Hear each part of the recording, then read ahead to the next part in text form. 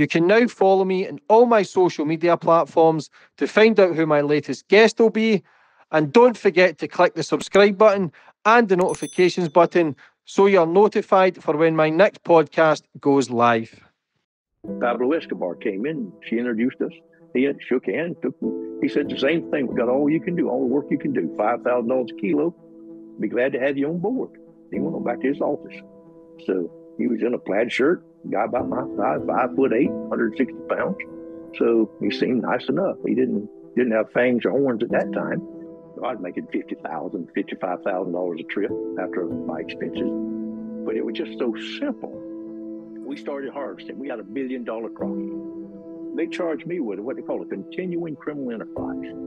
That I was number 41 in the United States. It's called an 848, Title 21 848 continuing criminal enterprise. It can carry up to life without parole. And John Gotti, I was number 41 in the United States to be charged with it. And John Gotti was number 42. I paid millions and give up my property and made a deal, and I got 35 years for the marijuana, 30 years for the marijuana, and 5 years for the income tax evasion. They took me, and they had little chains on your handcuffs, and they pull you apart like this, and on your feet, and they spread me over a barrel, and buttered my backside up, and I thought, uh-oh. And they came with hot chili pepper and poked my whole colon full of hot chili pepper. And it burnt the lining off of my intestines.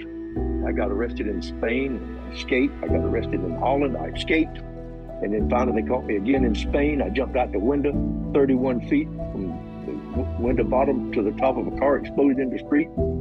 Did you not have the check of $15 million in your pocket, but you had to eat it? I went into the bathroom and ate the receipt. I had it in my pocket. I didn't want them to find that. I had a receipt for $15 million, yes. Well, I went down to see Ochoa to see about $3.5 million. And I saw my friend that wanted to introduce me to him. And of course, I wasn't going to get my money from him. He said, well, listen, would you like a job? We'll pay you $20 million to buy a boat and take it to Australia, take a load of off to Australia. Sure, I'll do it. That's a lot of money for 3 months' work.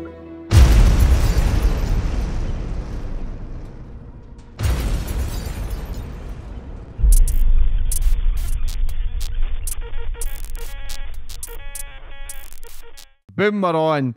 And today's guest, we've got one of the most famous drug smugglers of all time, Roger Reaves. How are you, Roger? I'm mighty fine. Pleased to be here with you. Yeah, it's an honour to have you here. That phenomenal story. It's a mad story as well. Sad, happy. It's a mixture of so many different things. You've spent over 30 years in prison, Roger, but you've worked with some of the biggest drug dealers known to mankind. Like you've worked with Pablo Escobar. You've been friends with Barry Seal, who was murdered by Escobar. But mad story. You just got out of prison 2 years ago after serving a life sentence in Australia for drug smuggling, the biggest drugs bust of all time, with nearly 1,000 kilos of cocaine. First and foremost, Roger, how are you? I am fine, just fine. Yeah, I'm healthy. I'm blessed every day. That's what I think you saw where I just did 100 push-ups without stopping just this moment. Yeah, and at the age of 79, is that correct? Almost 80 in a couple more months. Yeah, good on you, mate. I'm proud of myself. Yes, I am. About my health. I always go back to the start with my guest, Roger, just to get a bit of understanding about yourself, where you grew up and how it all began. All right. I was born down in St. Augustine, Florida during the war. My dad was a foreman of a veneer plant, and my mother worked there. They made the boxes for the shells to ship to the soldiers in the war. When the war was over, my great-grandpa died, and we inherited a farm, and a 3-mule farm, so we moved up to the farm. And I was raised there with my mother, my daddy, grandma, and I slept in a big feather bed with my grandma until she died. And then my dad died when I was 17 years old. He was an alcoholic. So we were poor on a nice farm. And he died. And my mother, boy, she worked like crazy. And she paid the debt off. And I stayed there with her for about 25, 26 years. I farmed with my mother. And I would go to Canada in the summertime and work for 6 weeks They was like the grapes of wrath. We made $3 a day, maybe 4 or 5 if we were lucky, working all day long in the heat in Georgia, picking tobacco, picking cotton, whatever. But they was offering $20 a day room and board in Canada. So I started hitchhiking up there in the summertime, and I would make $600 or $700 in 6 weeks. And so let's see, when I was about 18 or 19 years old, I met my wife, and that was quite a story.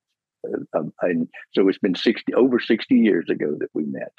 That's a long time. It's changed days now, Roger. People can't even last over 60 minutes now.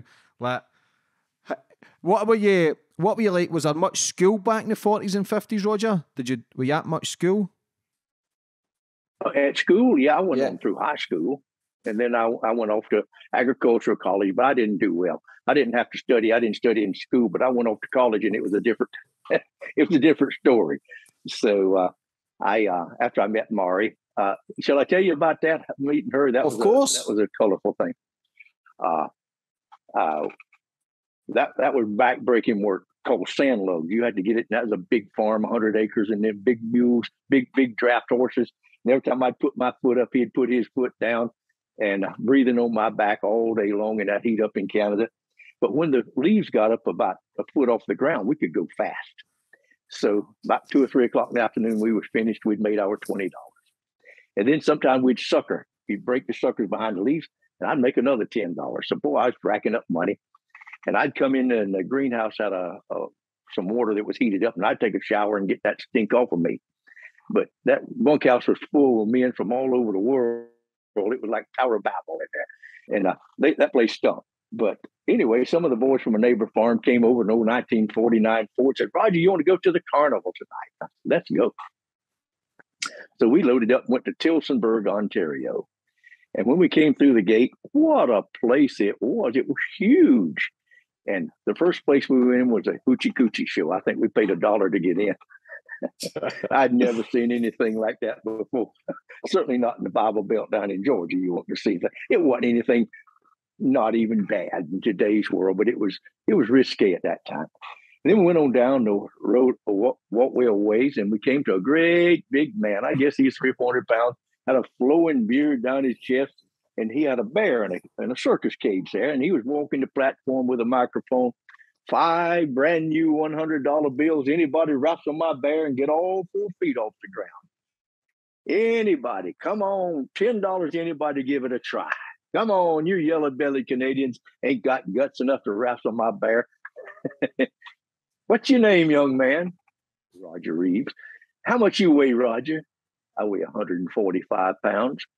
145-pound man against 600-pound beast. And he opened that little cage and threw me in, and the people were just flocking him when they saw a fool come up. They knew what was going to happen.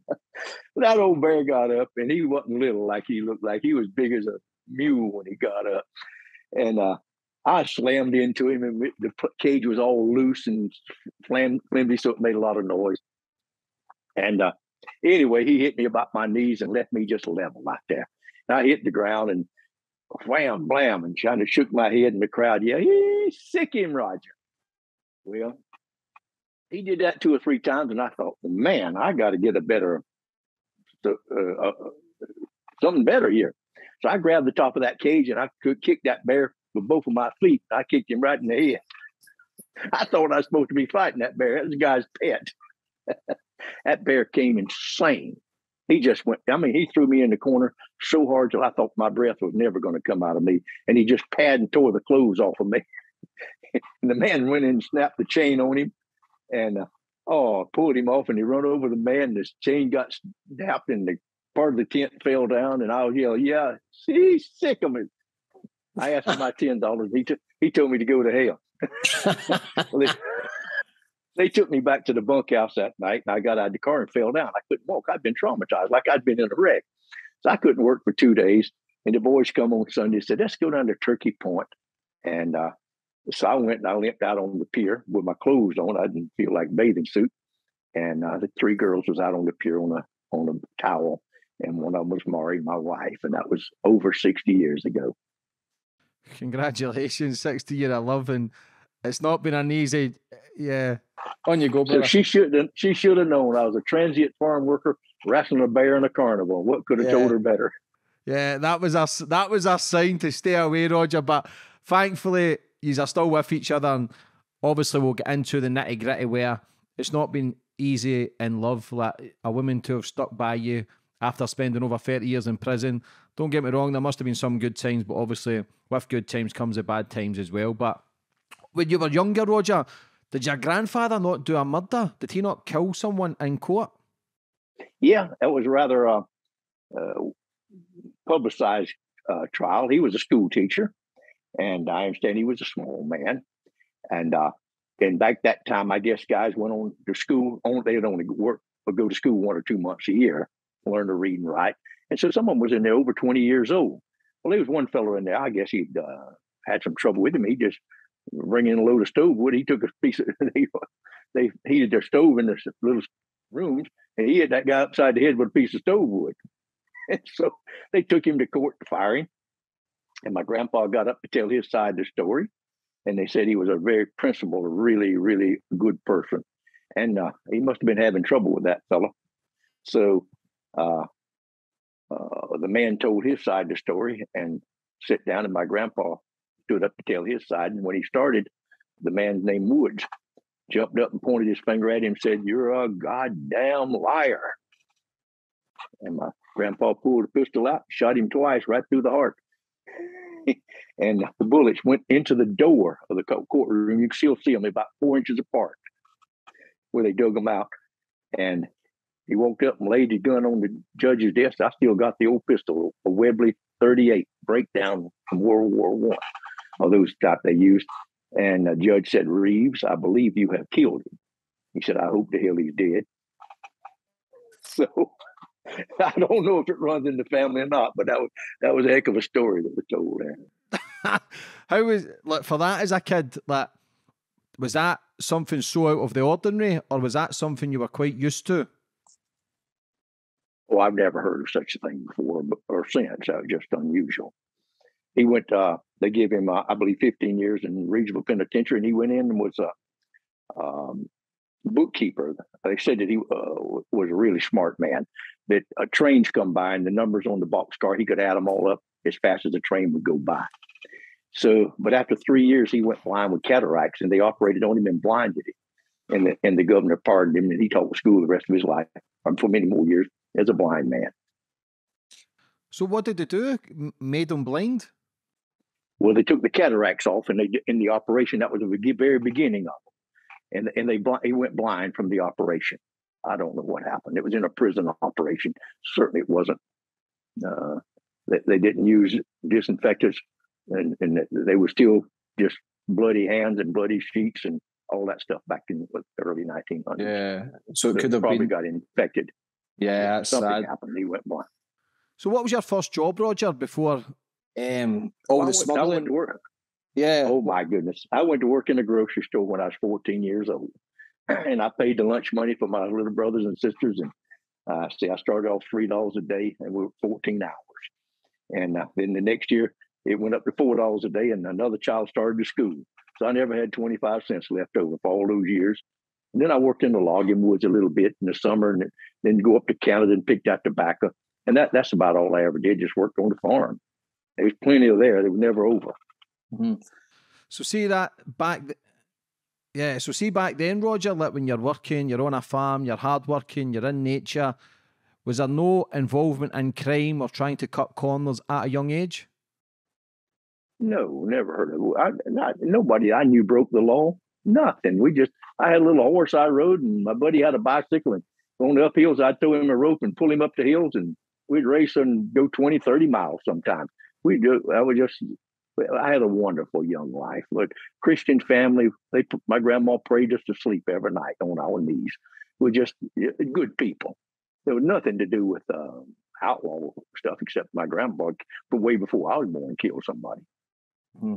What did you do after the farm, Roger? Let's see, I got a job on the Atlantic Coastline Railroad, and I was a fireman on the diesel electric. And they called us feather beds. We didn't have anything to do because the other firemen had used to shovel coal and throw wood in the fire. And those old engineers were mad. They were jealous of us. Look at the knots in my legs where I shovel coal for 20 years before I got your place. But anyway, it paid the same price as an engineer that had been there 40 years. The unions on the railroad was good. But anyway, I got married and moved to the farm.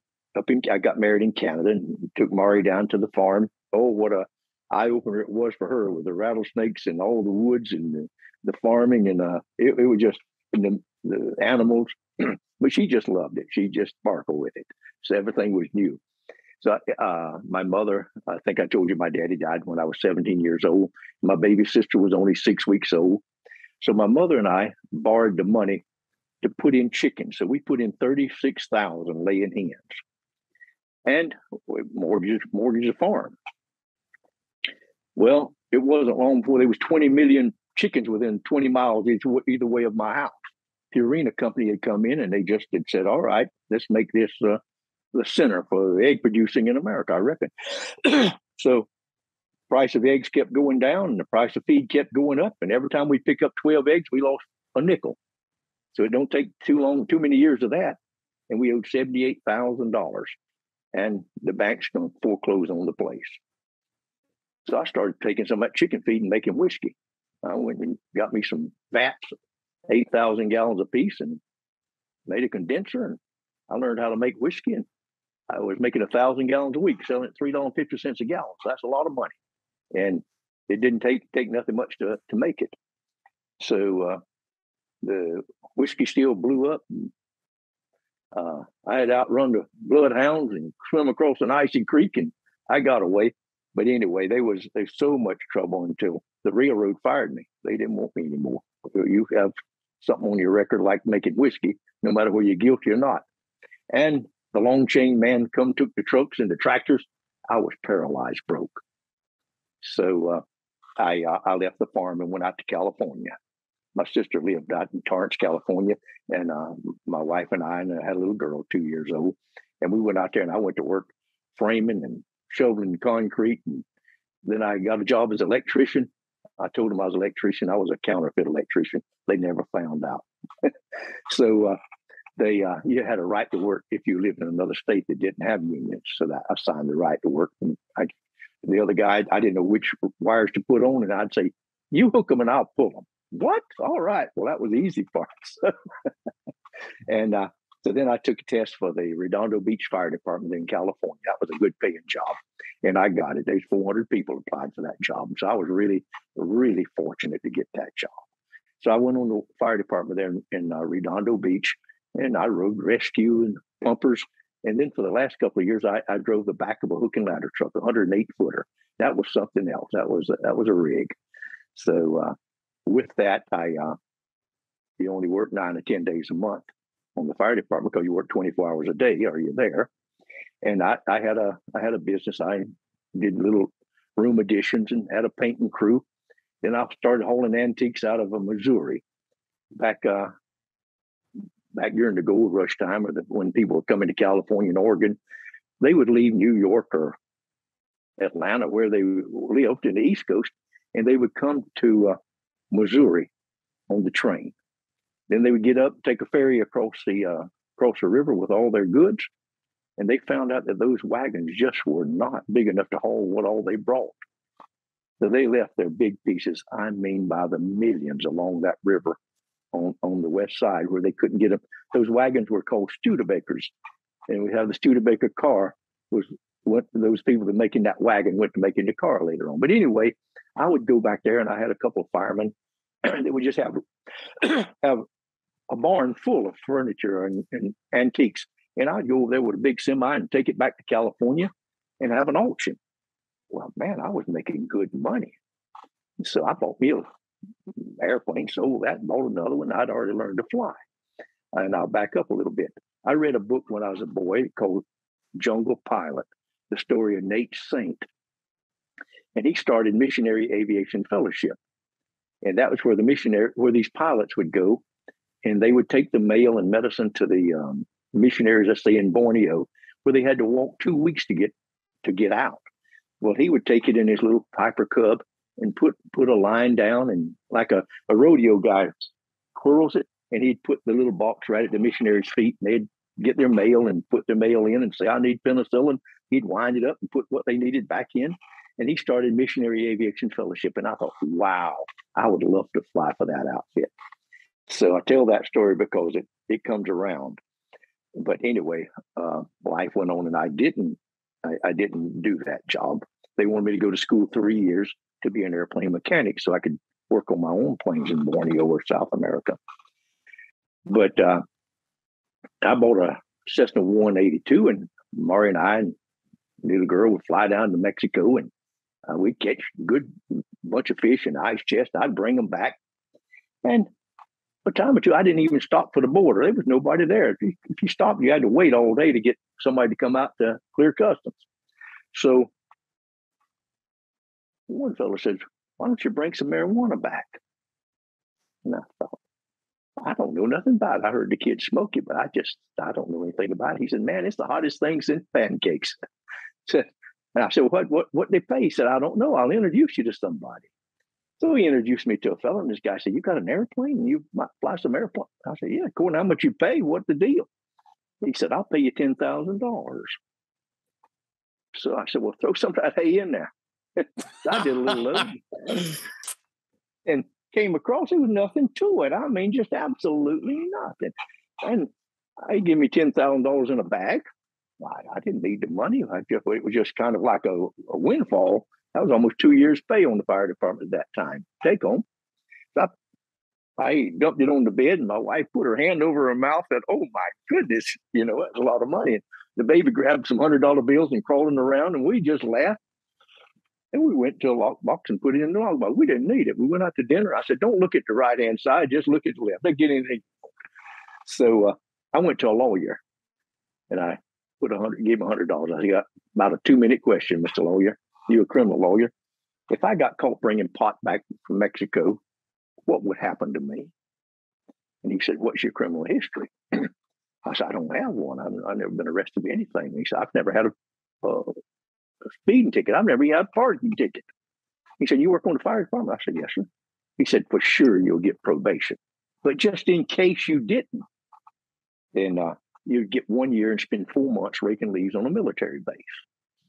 And I thought, well, that ain't a bad deal. So I went and bought me a bigger airplane. I bought a Cessna 207. That was the biggest thing they had back then. And I'd go down there and I'd get $40,000. Now, I didn't buy it or sell it. I just flew it for this other fellow. I'd dump it out on the dry lake. His man pick it up. And a week or two later, they'd give me the $40,000 and I'd go back. So I bought me a new Cadillac like an idiot. So my mama came out, my baby sister, and I took them to Disneyland. And my mom and I was always close. She's 4. She said, what you doing, boy? I said, I'm all in pot. She said, how much you making? I said, I'm making $40,000 every time I want to go down there. She said, what do they do if they catch you? And I told her what the lawyer said. And I said, what do you think, Mom? She said, do you need a co-pilot, son? So, that's the way it was. And I was sort of a hero in the Bohemian circle. We quit going to church because I didn't want to be like a hypocrite and feel like one. And my wife had a lot of trouble with it. Well, I didn't. I mean, I thought there's nothing to that stuff. I smoked it once and it wasn't nothing to me. So I thought, wow, real weak thing. You get a little bit of a buzz. So I didn't use it anymore, never did. I didn't care for it. But to make $40,000 in a day, that was 6 or 7 years work. So at that time, you could buy most any house in California, a regular house, for $30,000, $25,000, $30,000. You need $2,500, $3,000 down. Those houses worth $1 million, $2 now. I mean, it was just unbelievable. So that plane got shot all to hell and back one morning on the takeoff. I don't know how much of that story you want me to tell, but that was one of the highlights of my life. Obviously, it's great reward with it's minimal risk, Roger. If you're making $40,000 for a run where there's not even a chance of getting a prison sentence, anybody would have took that risk. Anybody, it's even at that time, But what was it like doing the first drug run? Were you nervous or were you calm? Because you seem a very calm character. You've got a great energy about you. That's why you're probably still alive to this day, no doubt. But What was it like doing your first drug run? I mean, I like it. I was as as calm as a minnow in a mountain stream. It didn't bother me at all. Nothing. I worried about landing up here in the United States. I was afraid, if they'd be waiting on me. I remember parking my plane and jumping out and running. When I come to just see if there's anybody behind me, I'd be like a jackrabbit. I only did that once or twice. And I'd land and the plane would be so loaded until I'd have to keep the power on all the way in to keep the tail up. And when I landed, it bang on the runway, a little dirt runway on the dry lake. So that's how much I loaded them. Yes, and $100,000, and I'll go back to the farm. I made $300,000 so quick. My wife said, "You don't remember like I do. You don't remember those gnats and bugs and ticks and mosquitoes and rattlesnakes and all that hard work and manure from the animal." She didn't want to go back. So anyhow, I claimed, maybe I'm teasing a little bit, that she kept me from going back to the farm. So. See, when you done your first run, what was the plans? Where did you pick it up from? Where did you take it to? How many people were involved? Just two people. The guy that loaded me down here and the guy that unloaded me up here, up on this end. How long was the flight? All day. I'd leave way down in Mexico, and then I'd have to come up unloaded on a dry lake or a strip, and then go into town and get fuel. And then I'd drag around until it got late in the afternoon, and I would fly across the border just after dark. And early in the evening, there's a lot of planes in the air, and you don't want to fly 2 or 3 o'clock in the morning. You'll be the only one up. So that's the way I did. And then later on, they put radar all the way across the border, from all the way across the southern border of Mexico. So I started going out over the Pacific Ocean about 300 miles out, and coming in behind the Santa Barbara Islands and coming up and going out in the desert land. It was a long way, and I flew low right over the water. I had sometimes my windshield be just coated with salt where I'd come in. And that I know that was dangerous, going out that far out an old airplane. Was it your 13th trip that get shot down? No, it was I did 2 loads in that Cessna 182, and then I went and bought the Cessna 207. And the place was, I landed, was in a bend of a little river. You could call it a river, but it was maybe knee deep, and you could wade across it. And it was pretty there, but a lot of cactus and just poor donkeys, poor people, and poor little children. So Mari and I would go and buy toys and candies and apples. They liked the red apples. And when I would land, I would give the children these boxes of goodies. But more and more children kept coming. The American Santa Claus is coming every week. And the guy, Joaquin, a hair left little mouse of a man, he'd try to steal the candies and the stuff. I had to kind of but I was giving him $17,000 for the marijuana, and he didn't want to see those children with an apple. I didn't like him. And so there was not enough room on that runway. I think it was 900 feet long, and that's about what it took to take off. So I would land right into the sun. It looked like a welding torch. It was so hot in the evening. And I'd spend the night there, and I took gasoline with me along with the goodies, and I'd fuel up. And then early the next morning, a young man that didn't weigh very much, named Pedro, he'd get in the plane with me, and we'd fly out 20, 30 miles maybe. And they would be, the men would have a highway blocked off. They'd block it off. They see the airplane. They'd come out with this truck. They'd had their rifles all on it. Then about a mile down the road, another one would come out and block the road off. And I would land between the trucks, and then one of them would come down. They'd pass it out like a bucket brigade and fill my airplane up with marijuana. And I'd shake hands with all of them in the road and then get in it and take off. Take off right over the other truck. And sometime it'd be 30 cars, I guess, waiting to pass. It was a busy highway. And I remember one time there was a highway patrol car there, but he didn't have his light on. He was just still sitting there. So that was how we did it. And so one morning I walked back down to the river with about 10 or 12 guys, and I got in the river and brushed my teeth. It was still dark, and just as it cracking daylight, Pedro and I got in the plane, and I cranked the engine up, and I was kind of in the middle of the runway. I was going to taxi back down to the end, like I always did, and take off a full 900 feet. And just as I cranked it up, ow! I looked, I thought a tire blew out. That's how innocent I was. And Pedro's bumping me, Roger, policia, policia, policia. And it dawned on me. And oh boy, I don't want that. So I just pushed it to the firewall. I think I might have had 400 or 500 feet left in front of me. And then there was the river, and then there was a little waterfall in front of it. And just at the end of that, I went tearing down that strip. I was looking at the airspeed indicator, and it would fly at about 40. And just about the time it turned 40, I pulled it up right up on its nose, and I just got riddled from both sides with machine guns. And I was looking at the airspeed indicator, and it just disappeared. That was the first thing I noticed gone. Bam! Then all the windows and the windshield was shot out, and I was hit 3 times. I didn't hardly know it. And then the bullets came in from the right-hand side, went up into the left wing, and ruptured the fuel tank. And that fuel was blowing in on me like it was pouring out of a bucket, right in my face. I was just turning which way to get out of the fuel, and it was hanging on the propeller like this, and it felt like the rudder cables had been cut in two. So I just reached over and switched everything off. And I think I went into shock. I know I did. Just from the scare of it, I thought I was going to bust into flames any second. And so I remember coming out, probably wasn't 100 feet high, maybe 50 feet high, when I pulled power and shut it down. And the rocks, the formation, how minerals form a lot of times into geodes and all different things. Well, these look like the backs of turtles. As I crashed towards them, they was underwater, but they looked like it. And I hit, and the wings came off. And the next time it bounced, and the next time the engine and all came under the plane. And I'm left sitting up there, and I think I was knocked cuckoo at that time. And Pedro said, "Come on, Roger, come on." And I just stepped out now into the water. It wasn't knee deep.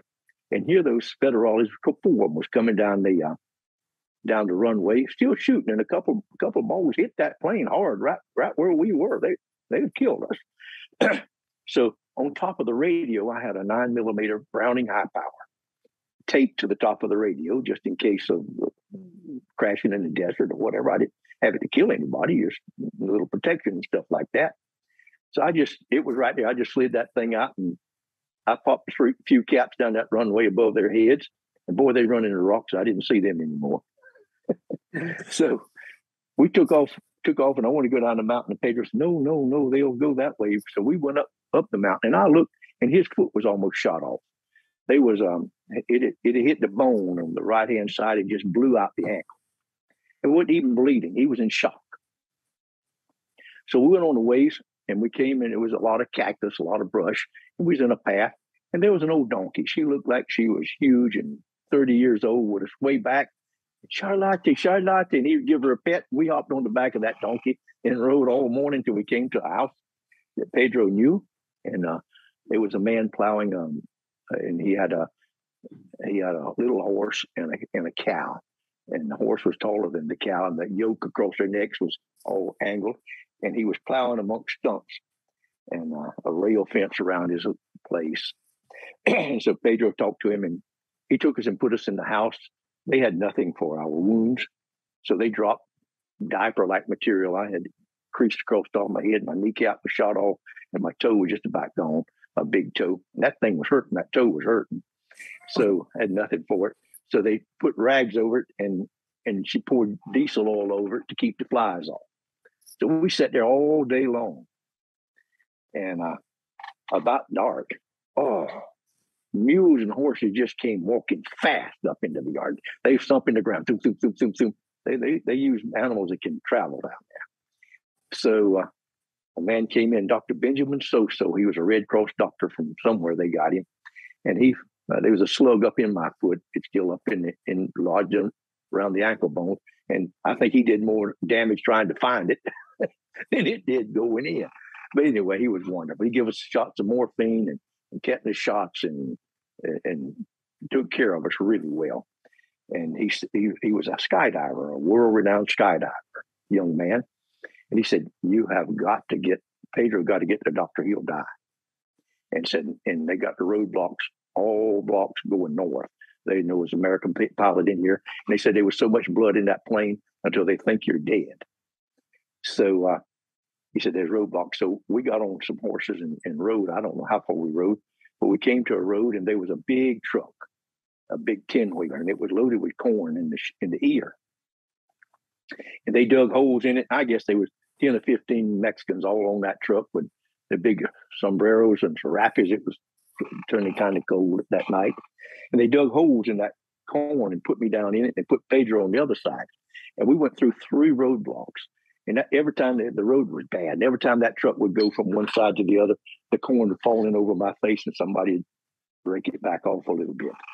And I guess we went an hour or so until we came to a highway, and they sent the town for taxis. And I think they got Pedro out of there right away. And they sent for a taxi that would take me to Guadalajara. I think it's about an 8-hour drive south. So I went into a house and they got me some clothes. And I remember the pan must have took 20 times to get the blood and the dirt and the filth off of me. I was so dirty and crusted up. So a man came with a brand new taxi, and he was a dwarf. And what a talker. So we headed out. They put pillows and blankets in there, and I had these great big pain pills, and I must have been not feeling no pain at all. And so the little man talked to me all night. And I said, do you have a family, senor? Oh, see, I have a beautiful family. I have a lovely wife, Dora. Let me tell you how I got my wife, Dora. You see, I'm ugly. No girl would talk to me in the village. But I had my eye on Dora. She lived across the way. And one day she's playing the flute in the back of a band. And I opened the gate and I pull her in the yard, and my mother helps me pull her in the house. And she sits in a straight chair, straight up, and I tell her that I love her and we'd like to marry her. She won't even look at me, senor. And what can we do? The next morning it's getting daylight. Well, you got to do something with this girl. I don't know what to do. I'm really nervous. So we let her go home, and I follow her. And she goes and she knocks on her door, and her hard-hearted father screams at her, get away from here, you prostitute. You spent the night with some man. You're no daughter of mine. Get away. And Dora walked away with her head down. And senor, I went up and said, Dora, let's go talk to the padre. And senor, that's how I got my beautiful wife, Dora. And 1 year later, we had a beautiful baby boy. And I had a new Ford. I had money, senor. I had a Ford. And we named that boy Ford. And you won't believe it, but 1 year later, we had another boy. And I had a new Dodge. So we named him Dodge. And senor, I know you won't believe it. 1 year later, we had another boy, and I had a new Chevrolet. And the priest, he would not name him Chevrolet. And I had to teach that son of a bitch to drive to get him to name him Chevrolet. Senor, that's how I got my 3 boys. Ford, Dodge, and Chevrolet. Yeah. Is that a true story? True story. That's perfectly true. Yeah. See when your plane's getting shot down, Roger, you're nearly dead, your foot's blown off. Do you think that was your sign to then call it quits? But did you ever think of not doing it again, or was it just straight back to business once you were fit and healthy? It was back to business. I didn't know much snow. I wasn't going back to that place anymore. I knew that. I'd had enough of that. But 2 guys had been watching me land, and they was packing campers in the jungle down there. And I had met them and give them. So one of them came to see me and said, my boss wants to meet you. So I went and met my friend Gerald Wills. He's the only fellow still alive out of all that. He lives down in Palos Verdes Estates. He's a wonderful person. And I see him every once in a while now. And he said, Roger, I'd like to buy a big twin-engine plane. And if you'll fly it, we'll go on halves. So I said, where? So we went to Wisconsin and bought the plane, the twin Beach that had belonged to the Beach Boys. What a palatial plane. That thing was wonderful. So I flew that plane on and on. And I must have did 30 trips with that. That was one lucky plane. I have many stories to tell about that. How much marijuana would you take on each trip in the plane, Roger? I usually put about a ton, a little bit over 2,200, 2,500 pounds. About 1,000 kilo? Yeah. 1,000, 1,200 kilos, something like that. And how much would you Oh, at that time we were selling it. At that time, we were selling it for $60 a pound. So what's 60, 120? I don't know. I was making $50,000, $55,000 a trip after my expenses. But it was just so simple. It would sell overnight. How much were they paying a kilo in Mexico? Oh, about $10, I think. Yeah. I think $17 a pound. Yeah. How much was it going for in America? 120, 130 a kilo. Yeah, so major profit. I might have been. I think I'm a little bit wrong. I believe towards the end I was paying $17 a kilo. That's what it was. Because I'd pay for 1,000 kilos and he owed me $17,000. That's what it was. What was the story when your plane caught fire with 1,000 kilos in it? Yes, I was. I loaded up way down in Mexico, and I had a place over in Baja. That's a peninsula there south of San Diego that goes down 1,000 miles. And at that time, there was not much roads. And I found a beautiful runway right in the middle of it. It was more than 20 miles to the nearest road. And, it had mesquites and trees all over it. And they used to haul meat out of there a long time ago. And the guy named Juan had a goat ranch. So I would land there if I didn't care where I come from, Guatemala or Oaxaca, wherever I came from, I would come north. And I would go across the Sea of Cortez and land on that runway. And it wasn't a runway, just a strip. But it's nice and long. And the owner, Juan, would come up in on a view, and we'd unload the airplane, put the stuff on the bales under the trees, and I'd fly into the little town of Mulahay. And I'd take a shower and get a room and have lunch. And then late in the afternoon, I'd fly back out there and load up and go from there northwest out over the Pacific and go way around San Diego, at least 300 miles off, so that they didn't see me. Well, on this one morning, I'm coming up and I'm over Los Mochis at 2 miles high. I'm 11,000 feet. And I felt a little bump in my feet. And I looked around and I saw oil coming out of the cowling of the left engine. And, what in the world? Then all of a sudden, that oil caught fire. And it was a cylinder, one of those looked like motorcycle cylinders out. It split wide open. And now the fuel was coming out of that and catch the oil of the engine on fire. And it just burnt that wing. I mean, it was blazing. That thing was hot and it was on fire. Well, I thought I was going to die. I really did. So I opened the cowl flaps, which lets a lot of air through to the engine. And I put that baby in a dive. And I went almost straight down. I know the wings have come off, and the tails, those split tails on that, they have been known to come off. And so I went on, I think we had 400 miles an hour with never speed. He just pegged that, and I just went right on through it. And I did blow the fire out. So the fire went out, but then I was going too fast to even the controls to have any effect. They were just like frozen at that speed so fast. So anyhow, I knew if I pulled out hard, the wings would come off at that speed. So I gradually got it out of the dive, and I was about 1,500 feet on one engine, and then I went on above Guaymas, and I thought I have a float plane rating. I used to fly float planes, so I was ready to put it on the water, and right when it went to touch down, there's a cushion of air called ground effect, and that thing started flying, and one wingtip was just skimming the water. And I'm holding it up like that, and it's shaking like it got palsy. It's the yoke shaking because it's in a stall position, and the horns blowing.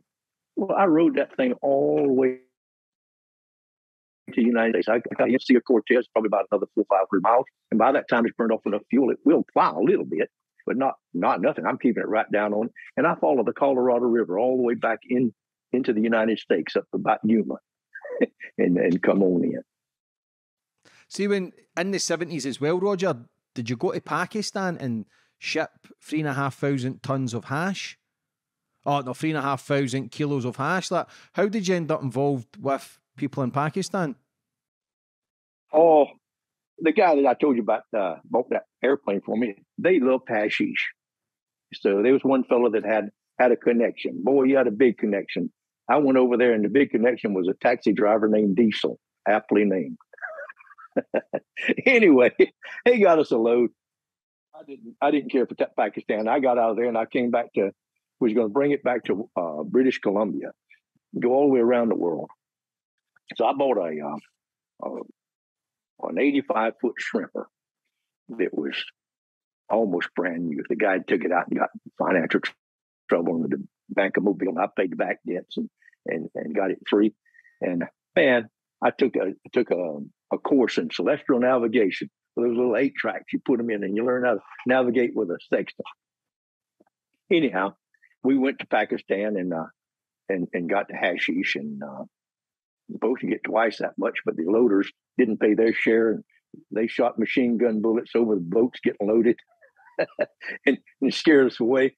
And it was just them. They didn't pay their share. So the police came after the first load. So anyway, came back through by Singapore, right on up around under Japan, and came across the Pacific and unloaded there on the west coast of Vancouver Island, Canada. And then I bought a float plane. I'd already bought it, and a Cessna 206 on floats.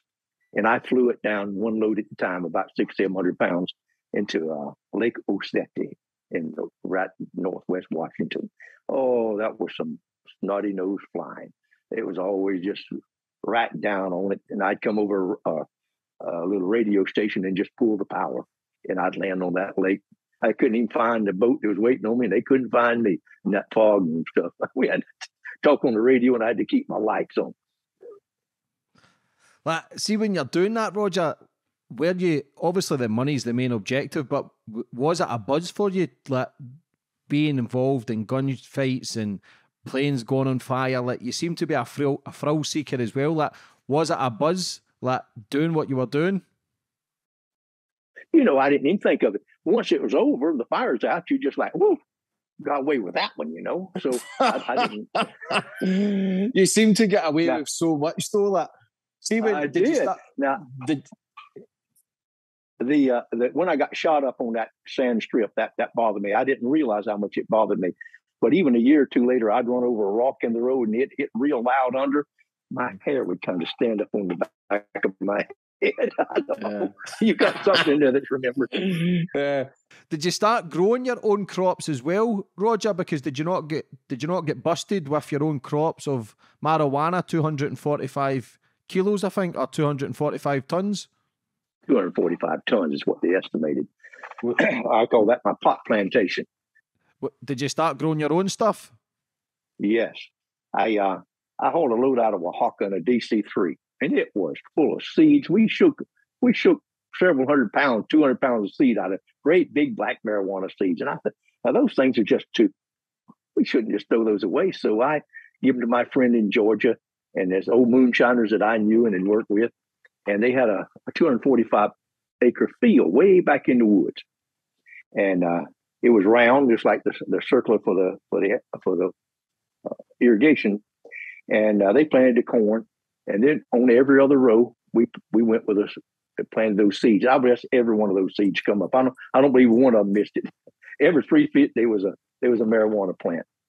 Well, we knew we couldn't get labor, so I went to Mexico and I got 7 Indian people. I mean, native with the long black hair, and they were from way down in Oaxaca. And they came and I put them out on that farm. There's no house there, and they stayed there and worked really, really wonderful. They never left, and they hoed out the males, and they looked after it. Well, we started harvesting. We got $1 billion crop, and they was harvested. We put some of it in the road and on cotton sheets and stuff to sort of to dry. There's nowhere in the world that we have enough shelter to dry that stuff. So I had to put it in the sun, which was not the best way. But anyway, my sister had married a guy named Pete, and he went around the chain or ran around the fence, and him and his ex-wife found a bale of that marijuana. And they put it on their motorcycle and was gone. Well, the owner of the land saw in the little mud, he took pictures of it. He saw the motorcycle tracks. He saw the woman's long barefoot. By dark, I knew who had stolen the marijuana. Anyway, he went ballistic. He wanted me to pay him out. And I said, no, I'll send those people to Mexico, the men, so they can't talk. No, get it out of here, get it out of here. So we had 2 hay balers baling hay at night. We had it stored up at my farm right next to Jimmy Carter's, and some of it in different counties. We had that stuff stored all over. Well, anyway, I took my Indians and I left. I said, I don't nothing to do with it. Y'all going to get caught. Somebody going to get killed. You're walking around here with a gun in your hand. I just like, you got $1 billion crop, but you can't handle it. You can't handle it. I'm like, nothing I can do. It's not my land. So anyway, I left, and they went to town, and they got about a dozen young fellas from the poor section of town in Albany, Georgia. And of course, it lasted 3 days, and they got busted, and they got 5 years apiece. And my buddy that I give the stuff to, he got 7 years. And but I didn't. They kept on. They have a big radio show across the nation, and it was Paul Harvey in the news. Paul Harvey and the rest of the story. He'd always tell you tomorrow. Anyhow, he had that thing on. That stayed on for a year or two. And he said, they're looking for the big rooster in California. But none of them had ever seen me. All that help I'd left before that. So I squeaked away from that. I got on a sailboat. Yeah, you got on a sailboat, you disappear. And we went to Mexico, my wife, and we just lived down there for a couple of years. We had a great time. That was Mexico the first time you went to prison, Roger? No, that was all before. Yeah. So, when was the first time you went to prison for drugs? Yeah, I went to, they charged me with what they call a continuing criminal enterprise. That I was number 41 in the United States. It's called an 848, Title 21, 848, continuing criminal enterprise. It can carry up to life without parole. And John Gotti, I was number 41 in the United States to be charged with it. And John Gotti was number 42. I paid millions and give up my property and made a deal, and I got 35 years for the marijuana, 30 years for the marijuana, and 5 years for the income tax evasion, running consecutive. So I'll tell you about that title, that 848. They don't hardly ever use it. They couldn't catch me. I thought they had to catch you, but they don't. If all your friends tell on you, it's just like if nobody sees you kill somebody, but 3 people say that was him, you're finished. So I had 11 friends tell on me. They didn't caught me. Just, well, Roger told me 5 years ago or 7 years ago, and it goes on. And I said, so you have to run 3 different organizations with 5 people in each organization and be charged with a continuing criminal enterprise. I said, I've never done that. And they said, well, who worked on your airplane? Who was a mechanic? Who fueled it up? Who loaded it up? Who unloaded it? Who sold it? Who bought it? You got 10 people before you know it that you might not even meet. So that's how they convicted me, and I pled guilty. When was it? You got prison in Mexico, but they tortured you, Roger. What year was that? Yeah, I got tortured real bad in Mexico. I guess it was about 1974. That was after I got shot down on the end of that runway. And I went back down there to get it, and I sent another plane down with an old man in it, and he made a mistake, landed at the wrong place, and had my pony name in his pocket. Well, they arrested me, and they'd been after me, and they did a number on me. In fact, I almost died from it.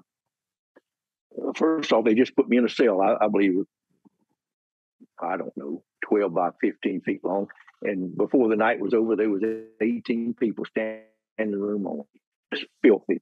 The next day they come and they had a bucket there for your feces. That thing was running over on the floor. And then we came out and they just swabbed it out with the same thing you do a hog pee. That disinfected. Oh, and then they took me in the back. They put me in a little cell. I think it was about 5 foot square, real high, and it was hot. I mean, hot. And I didn't have any clothes. They took my clothes completely away. And every once in a while, they'd open the door and give me a little food and some warm water. And of course, you didn't know day or night how long you'd been in there. And you could hear the sounds of the other ones being tortured. They'd beat on them and slap them, and you hear them crying and begging. So they took me out and wanted me to sign some papers, and I wouldn't sign them. and they had a tub of water there, it looked like, and they took me by my hair, and three of them helped me down, and I took a whiff of that. It had some kind of gas in that water, and it like it tore my head off. I mean, I tore loose. So I found out that you act like that right before you have to breathe. Otherwise, you couldn't put up with it. And then they beat me from the bottom of my feet to the top of my head. I was black and blue and yellow and busted lips and nose. And they want me to sign a confession. If you sign a confession, it's over. You go straight to the prison and you're in there for about 6 years. If you don't sign a confession, you've got time to make all kinds of bribes and things happen. So I knew I wasn't going to sign that confession. And then they, let's see, what did they do? Then they took me and they had little chains on your handcuffs, and they pull you apart like this and on your feet, and they spread me over a barrel and buttered my backside up. And I thought, oh. And they came with hot chili pepper and poked my whole colon full of hot chili pepper. And it burnt the lining off of my intestines. It was terrible. I mean, just terrible. And that's the worst you could do. So after that, now I don't know how long it was, a few days later, I was laying on the floor naked, and they brought a dead man in. And he was frozen. It was a skinny black man, and he was wrapped and looked like a mummy with newspaper all around him from head to toe. And they took him and they put him on a meat hook and hooked him onto a bolt on the side of the wall, and he just hung there. And it wasn't long before in that heat, I guess it was 50 degrees in that, his eyes started throwing out and it looked like he was crying down that run. And then his private parts started coming loose and looked like he was peeing on the floor. And that formaldehyde puddled up on the floor under him. And what an awful smell of it coming out of his intestines and all of him. And I put my head under the door and breathed. And when I would wake up, I would remember it was like I'd see pink flying pigs, animals all color. I say, I know where Walt Disney got his ideas with movies. But anyway, I went to sleep and then I woke up in the infirmary in the hospital, and a doctor was very concerned about me. He said that formaldehyde breathing it that strong could kill you. So they took me back, put me in general population, and my wife came down and paid a bribe, and I got out. How much was the bribe? $17,000. The same amount she got the guy that owed me the money for the load, and he come and paid somebody. Friends of ours managed it. So he gave him the money, and early in the morning, a guard come, and like I escaped. He took me down the little aisle real close, almost bent over. And I went out the back door of the prison into a truck and whisked me away to the airport.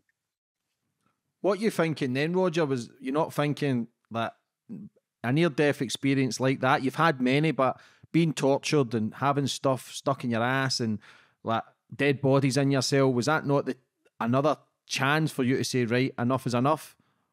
Or again, was it just straight back to business? No, I think that I did quit for a while. I went to New Orleans and I started hydroblasting, and I cleaned the Russian grain ship. I had a contract with a Greek shipping magnate to clean the Russian grain ships that come in, and I did that for a year, and that's when I took the boat and went around the trip around the world to Pakistan. So I had a break in there from the flying. In 1980 as well, Roger, was your marijuana shipment not brought down by the Colombian Air Force? Yeah, in 1980 during the World Series baseball game, I went down and I was on the runway. I went in first to see the parks way down, and the guy lied to me about how far it was. It's 400 miles further in. So the guy named Dan, what a liar! He had told me where it was. I never would have went. So I went to those park gorillas to run us off and said, "Come back in the morning." So we went back to the staging place 400 miles north, and the man was nervous. And I was laying in a hammock after some woman boiled rooster, but not enough. That thing was stringy. Anyhow, I was about to sleep, and then I just looked up, a terrible roar, and 2 fighter jets were going straight up with afterblows to go.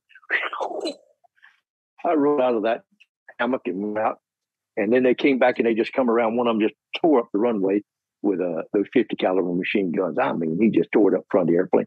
Well, I just jumped in it and took off. I didn't even warm it up. Well, they were both on both sides, and they got under me and they shoot that 20 millimeter cannon, and they was trying to get me to go to Villavicencio, the military base.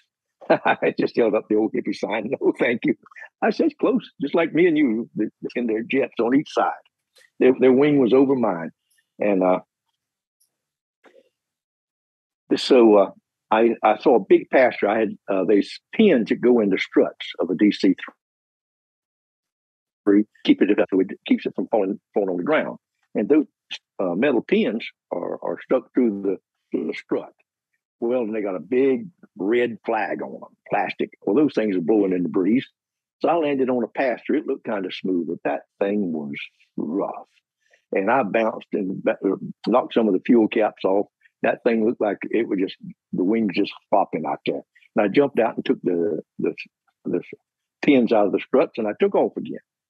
So during that time is when the World Series baseball said that American DC-3, believed to be on a drug smuggling run, had just been shot down by the Colombian Air Force. But he's up and away, ladies and gentlemen. So I wasn't shot down at all. But that was a recording that they have on the World Series. So I took off, and then one jet left and went to town, and one stayed with me. And I kept going, and I got into up by the mountains. There was a thunderstorm, and he was just bang, bang, bang, and boom, boom, boom. And he didn't shoot me to start with. And so then I went in that thunderstorm, and then I came out, and then he did some damage to me. And so I went back into that thunderstorm and put that plane up on its side and just spiraled right down until I came out the bottom of it. And then I wanted to go back and get the load. By that time, my adrenaline's up. I felt bulletproof. I was going to go back to the what do you call those people, the guerrillas, and pick up 3 tons. It looked like some good stuff too. So I put it down and looked on a flat place above the Rio Guaviare. And I kept going round and around, and the propellers would cut the weeds. They was waste iron ore. And after 4 or 5 times, it looked like a runway, and it was so smooth, a mile long. And I said, all right, to my co-pilot Al, I said, let's stop this time. So just before it stopped, the thing weighs 30 tons, and it was on 2 wheels, and they broke through the crust, and it was in the soup below. And I gave it full power, but it wasn't enough. And it just came and stood right up on its head, stopped with the 2 engines holding it up, and the tail straight in there. You couldn't have laid a plumb on it and got any straighter up and down. The hatch for DC-3 is right over the top, so I just undone it and stepped out with my satchel. And the co-pilot got out. And then there was a couple of guys in the fuselage, and they got out, and they put up hoses together and shimmy down. That thing's high up there. Anyway, that great big fella that got me there, he just went to crying. He towed his own suitcase. So there's a village about 20 miles away, and we saw a boy and a girl on a little couple of little ox, and we asked them to carry our suitcases because they were pretty heavy. And we got to that village, and we asked them, is there any police there? No, senor, no police.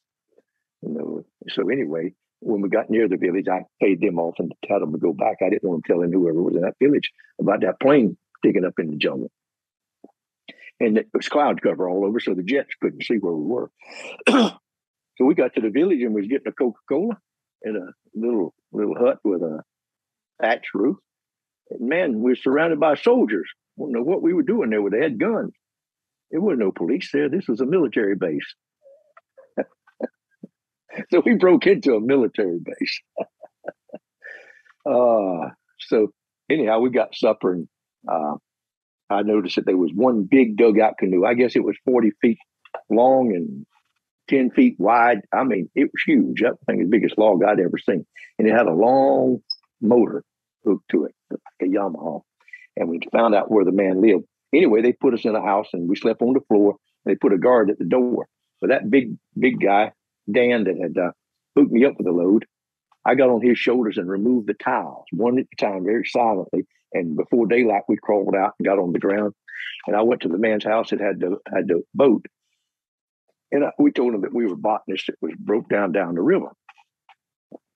So I got that man, and he started down the river. After a while, he pulled up on the sandbar and says, I can't go any further. I'm the mailman for this village. I have all the stuff. We said, you have to, mister. I mean, we can't go back now. So I guess without gun or anything, I gave him, I remember, $1,000, and he was pretty happy with it. But he didn't want to go in. We had to run the rapids. Anyhow, we got away and come to a village, a terrible poor, and I walked about 50 miles to a sawmill and got a Jeep to come back. And then we was all night long going through one creek and river after another. And I got under that Jeep, jagged it up and winched it across. I was as muddy as a hog in the mud. And then just in daylight, the driver says, "Get your passports in order because this is a big roadblock up here." Well, he said, "Yes, this is FARC territory we're leaving, and they're really sensitive. They're going to search everything." I said, whoa. I don't speak Spanish that good, but I understand this.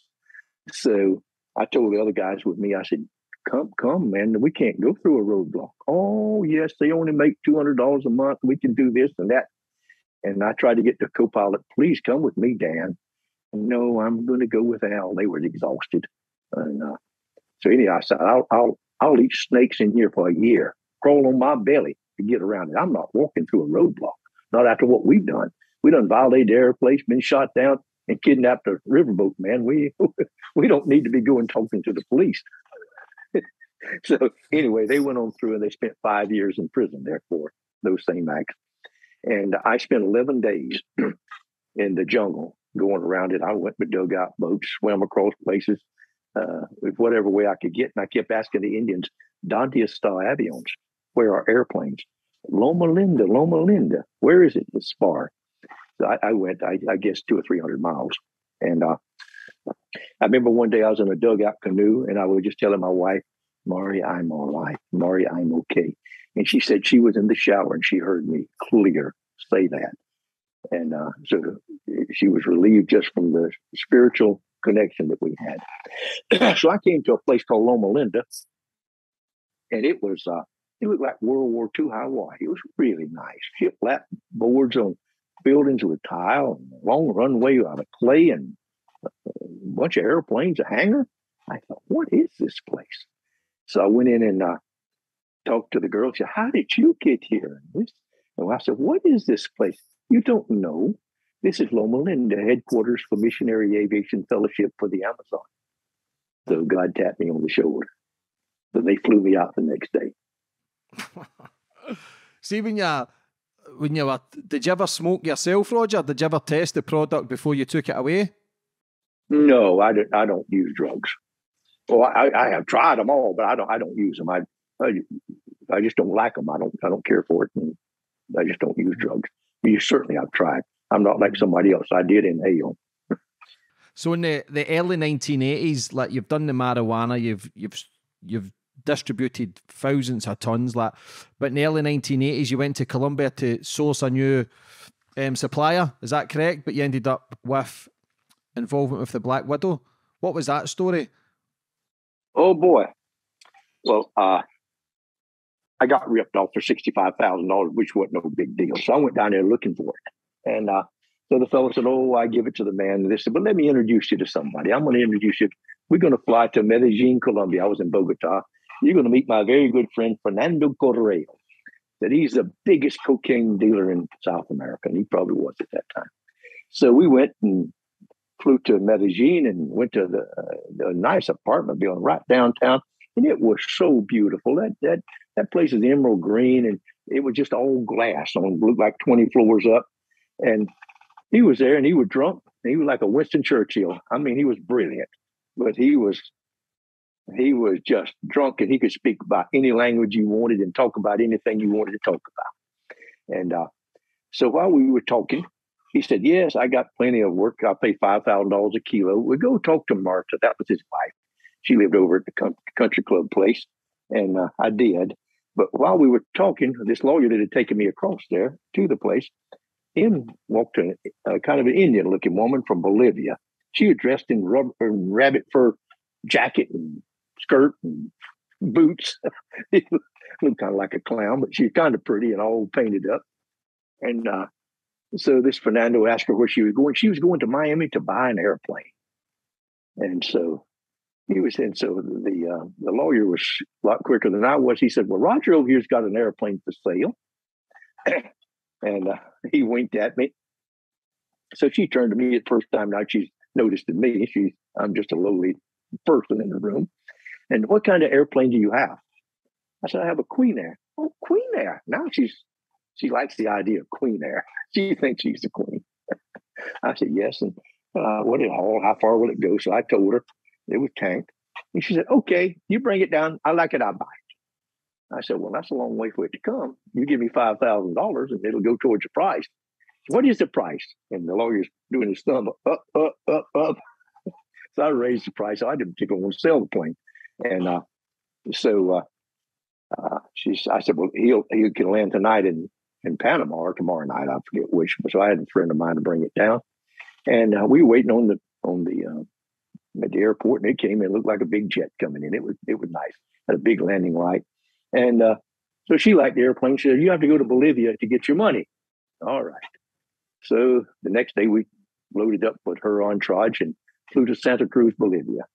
And then we were met by the police, and she had a limousine with the little flags on it. And she's the Black Widow. I mean, she's the cocaine gal of Bolivia at that time. And we went through town and went out in the edge of town under a big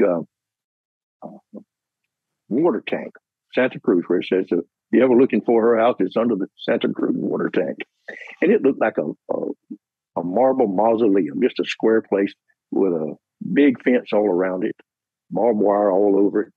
And you had 10 or 12 people out at the gate crying and wringing their hands. They were just all upset. And she got out of the limousine. What's the matter with you fools? He said, your lion is eating the baby. What? She opened the gate and ran in. I went behind her, and she had a mountain lion. I guess that thing was 200-pound big old male. And he was eating the maid's baby. He just about through with it. The head was still there and some of the guts and little clothes.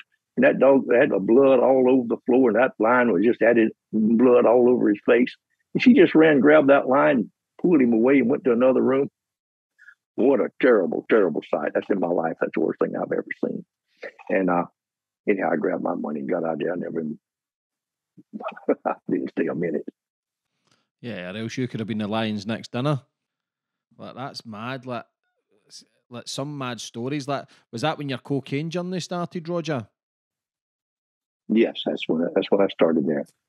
Is that when you come into contact with Pablo Escobar? Is it Carlos Leder? Who's the guy the Johnny Depp done the film Blow for? Yeah, that's Carlos Leder. They didn't like Carlos much at all. But yes, I went. I kept waiting for Fernando to sober up so we could do business. I went to see his wife, and she's a lovely lady. And they've all been killed since then. And their son, too, and his girlfriend, all of them been murdered. Just about most of the people I know down there, except one, is dead.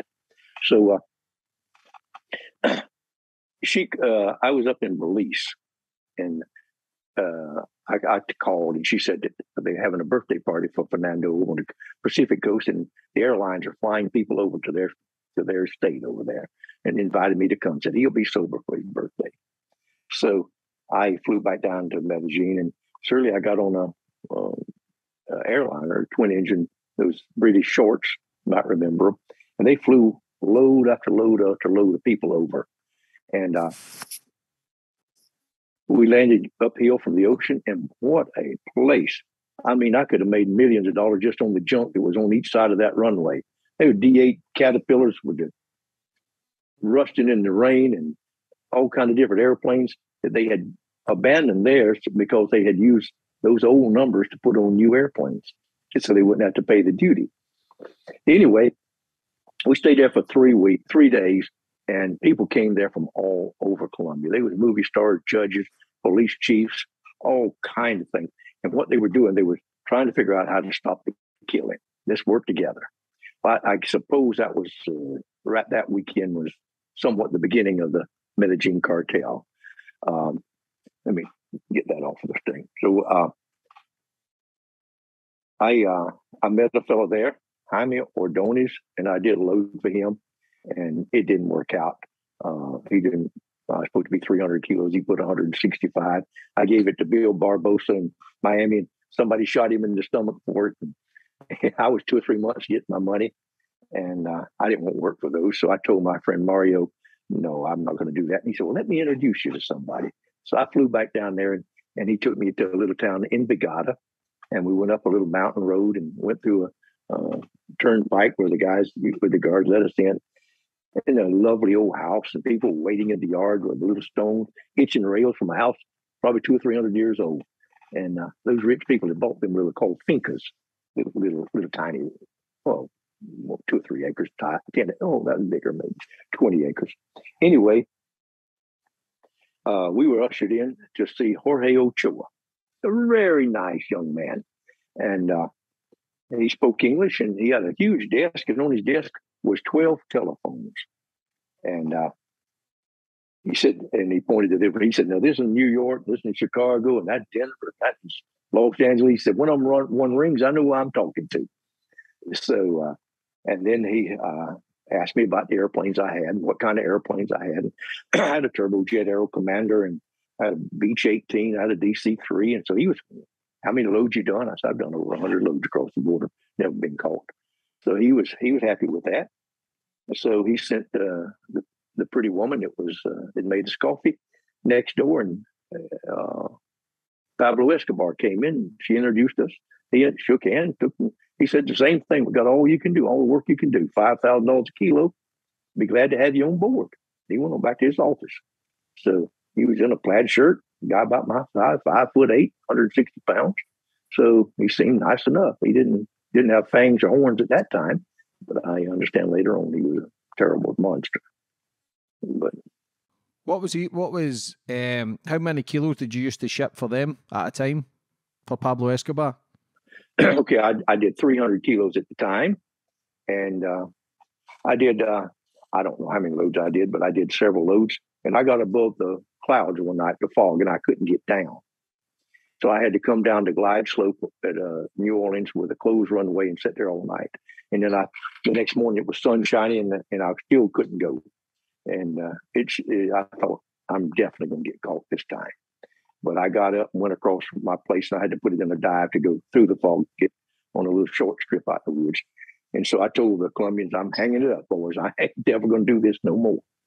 And the guys in Leto, the guy in Florida, oh, Roger, no, because they was making money off of me. They get the money to distribute it. So don't you know anybody? And I thought, mostly to do them a favor, just almost begging me to find somebody to fly if you won't fly. So I hired Barry Seal. And Barry was like, oh man, that was all right. He didn't believe it. So and then I did fly some. I flew the bottom end, and I'd land in Belize, and we'd switch off planes in Belize. And then I hooked up Pablo Escobar, and Ochoa told me about landing in Nicaragua with the military there, and that way we could refuel and come all the way on in. And Barry was had the governor paid off there in Mena, Arkansas, and I had to pay $50,000 every time he landed for protection. Of course, he had, who he had, and he had the CIA there unloading him. They was all working together. I didn't know that. When I went to prison, he paid for my airplanes and continued to work with the authorities of the CIA. Did Pablo Escobar build runways for your specific operation with him? One time I went and told him the runway was too short. We couldn't get off of that load. The next time I went down there, it was 5,000 feet long, if that's what you're talking about. I mean, they made it. They had bulldozers and motor graders in there, and it was fixed up fine. But then the biggest thing that he did was hook us up with the Sandinista government in Nicaragua, so we could refuel at a regular strip. Go and get something to eat and wash your airplane and send you on your way. Stay as long as you wanted to. Where did you pick up the cocaine from? Colombia, and take it to America? Yes. Picked it up in Colombia and took it to, I took it up there to Louisiana, but Barry took it up to Mena, Arkansas. And that movie that Tom Cruise played should have been called Mena, but when Hillary was running for presidency, the Democrats put so much pressure on them until they stopped the production because it was implemented with Clintons. And they changed the name of it to America Made. If somebody Google that if they want to, Barry Seals in the Mena, Arkansas connection. How did you end up in contact with Barry Seal, who's known as one of the biggest snitches of all time? Like, he brought down cartels, he brought down yourself, like, he was your friend. You always still speak highly of him, Roger, but how did you end up meeting in the first place? Okay, I was looking for a place to live about halfway between Colombia and the United States, and I looked at Honduras. I like Honduras. It's a agricultural place, and I was raised on the farm. I thought, all right, I'll do that. So I took my wife and the children. We went down to Honduras, and we went up in the mountains. And I looked at a ranch, and that thing was lovely. But my wife just didn't want to move there. The grass was waist deep, and the cows were fat, and the river running through it with fish, swift, and oh, so nice. So we came to San Pedro Sula and had to get on the airplane, and all our clothes was muddy. We took them to a laundry. They said, we'll have them ready, tomorrow, but they weren't. Come back in the morning. Well, we already had tickets to go to New Orleans. Maybe we lived in New Orleans then, I don't remember. But anyway, the clothes weren't ready. So I told Mari to take the children and y'all get on the plane. Anyway, we got tickets. These planes are full. It's easier for one to get out on standby than it is for four of us. So she did. And I went to the laundry and got the clothes. And I mean, there was a pile. I had them on my back. I got an old taxi and I paid him $100. Just please go fast. And he just blew the horn faster. And I got to the airport. The plane was taxiing out on the tarmac. And I ran around. I waved to the pilot. He's a nice looking fellow. He waved back. And then I saw Mari's face in the cockpit. Brand new airplane. And the front wheel went down where he put on the brakes. Then he put the ladder out for me. And he put it almost out, and then he pulled it up, and took off again like a guy waiting, stopping for a hitchhiker, and then taking off. Anyway, he went a few feet, and he stopped. And everybody was laughing. I got on with my clothes, and everybody just gave me a clap. I mean, it was a full on that I made it. So I went on back, and my daughter Miriam, I guess she's about 9 years old at the time, she was sitting in the middle seat, and Barry was sitting by the window. And I sat down, and I thought, oh boy, he looked like he could be. He could be trouble. He looked like he might be the CIA or the DEA. I ain't gonna fool with him. He had nice blue eyes. He kind of had a princely look. So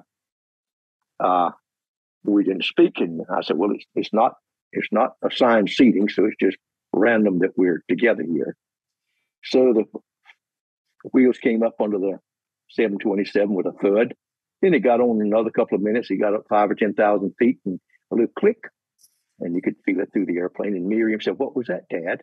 I said, "He just turned on his autopilot." The fellow reached out and said, "You fly these things?" I got a few hours, mister. He said, "My name's Barry Seal. How you doing?" And so we got to talking. He said he just got out of jail that morning. He'd been a year down in Honduras. And I didn't believe him a bit in the world. But when we landed, there was a whole mob to meet him. There was grandma, mama, wife, and children. They was hanging on him and crying and hugging him. That guy telling the truth. He just got out of jail. So I wrote my address on a little piece of paper. And I said, come out to Santa Barbara, California. I may have some work for you, Barry. You interested? And so a few days later, he showed up, and I took him up flying. I had a almost brand new Aero Commander turboprop 690B. That thing was hot. So I said, "Show me what you got." Well, I wish I hadn't have said that. He had more than I wanted to see. That guy was an aerobatic pilot. He's like those Blue Angels. I mean, he could fly. I can fly from one place to the other, but I had no air show man. Anyhow, he cut the engine and flew it sideways like this, called the falling leaf, and rolled and looped and emeralds and everything else you could think of, just one right after the other. That's enough, Barry. I had me throwing up. So anyway, that's how I met Barry Seal. So I said, "This plane needs tanking." He said, "I got a mechanic in Mena, Arkansas that'll do it for $10,000, and he will never say a word." So I know now that he had his CIA guy, mechanic there working. So he went away with my airplane, and I flew to his house some days later. He called, and I flew to his house in Baton Rouge, and we made a deal. And so he flew for me for over a year. When did you find out he was working with the CIA, Roger? Of course, he was working with the CIA. So. Yeah, how long did it take you to find out, though, that he was working with the CIA? Oh, after the fact. He never told me he had the CIA. He told me he was taking his $50,000. We're going to go to have dinner with the governor. So that was Bill Clinton, So he said, I got it paid off to the top. It's impossible for me to get caught in Arkansas. It's impossible for me to get caught in Arkansas. I said, well, it's impossible for me to be caught in Colombia or Nicaragua. I guess we got a permit. So he flew, I believe it was 30 trips for me and had no problem whatsoever. Then I went to prison for the marijuana. I got 35 years, I think I told you. And was that in Miami? I got arrested in Miami, but they brought me out here to California, and the charge was out of Los Angeles. What you thinking then, Roger, when he's your friend, you've brought him in to make some money, and then he's turned against you and everyone else? Like, were you disappointed, heartbroken, or was it expected? By that time, I'd had everybody in the book. There wasn't nobody. Everybody I knew told them. There wasn't one person that stood up solid. I mean, when they facing life, or they facing that many years, and Roger can go in my place, they'll feed you to it right quick. So no doubt in my mind that's the way the government makes them do it. So what happened with Barry? He didn't want to tell. I mean, he did not. Well, I guess none of them didn't want to, but I had heard that he had turned by the time I got out of prison. So I just gotten out. I did about 2.5 years on that marijuana charge, and they let me out on parole, 30 years parole. And I'm eating breakfast and watching the television, and there's Ronald Reagan, blue eyes, on national television. He said, we have absolute proof that the communist Sandinista government is in the cocaine running business. And there's the old airplane, Barry's airplane, called the Fat Lady, a big old C-120, one with a ramp on the back. And it's on the runway, bellied in. And I thought, oh, my guts turned to ice water. Like, oh, the shit's fixing to hit the fan. So sure enough, it wasn't long before Barry called me. And he said, I hadn't talked to him in over 2 years. But he did pay Mari for the airplanes. He helped her out every which way he could. He sent lawyers in for me. He did me right. So he came in and he said, I'll be in this French restaurant here tonight at 9 o'clock. So I went down there at 9 o'clock, and he was sitting at the back, leaned back. He gained some weight. And I looked around, and there's men and women all around there, maybe 20 of them. And they was in their 30s, 40s, DEA for sure. He had it wrote all over them, leather skirts, blue jeans, in that fancy French restaurant. And I walked up and said, Barry, are you wired? He said, no, I'm not. I said, well, you just talk. I'm not going to say anything. Well, he just talked, and he just talked. He said, Roger, I just couldn't do it. They abandoned me, had it paid off. They left me as a scapegoat. Everybody, every one of them left me holding the bag. You know the score. And he put his hands up over his eyes like that, and the tears ran between his fingers. He said, I am so sorry. I just said it was 3 life sentences or join them. He said, so I got out on bail on what he was doing. And he said, I went to Washington and saw Edward Meese, federal attorney general. And I told him they're bringing tons of cocaine out of there. And he wouldn't believe me. They run me out of the office. I went back the next day and talked him into it. So they put this fellow here, Jake Jacobson, over there in with me. And he says, we went down and got 1.5 tons. I bailed it in Nicaragua. And we brought it on up from another plane. And you can see the photographs of the men unloading it. Pablo Escobar's clear with a striped shirt in the book Kings of Cocaine. And then they flew it. Escobar bought another plane. They got in that plane after they crashed that one on purpose. And they flew it in the Homestead Air Force Base. And my friend Lito unloaded it and put it in a motorhome. Of course, they couldn't let 1.5 tons go to the public. So they had DEA with a dump truck to ram it. They rammed it in the freeway down there. And actually, so cocaine's all over the highway. So Lito, and there's a highway patrolman, one DEA, dressed up just like a highway patrolman right behind him. Oh, and Lito, Senor, I need to call my boss. He said, there's a telephone just over there. Go call him. They want Lito to go so he can keep this scam going.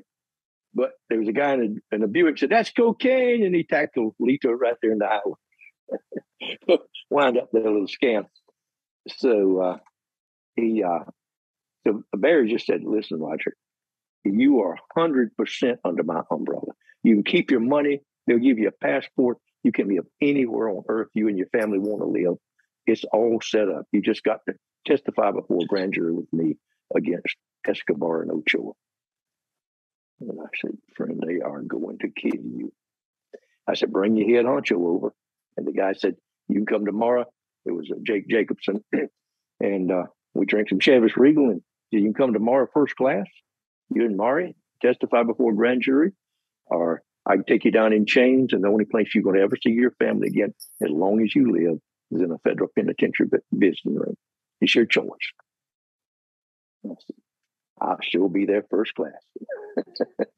So I went to Brazil, and of course they killed Barry, and that's the end of that story. How many people did he send to prison, Barry? I don't know.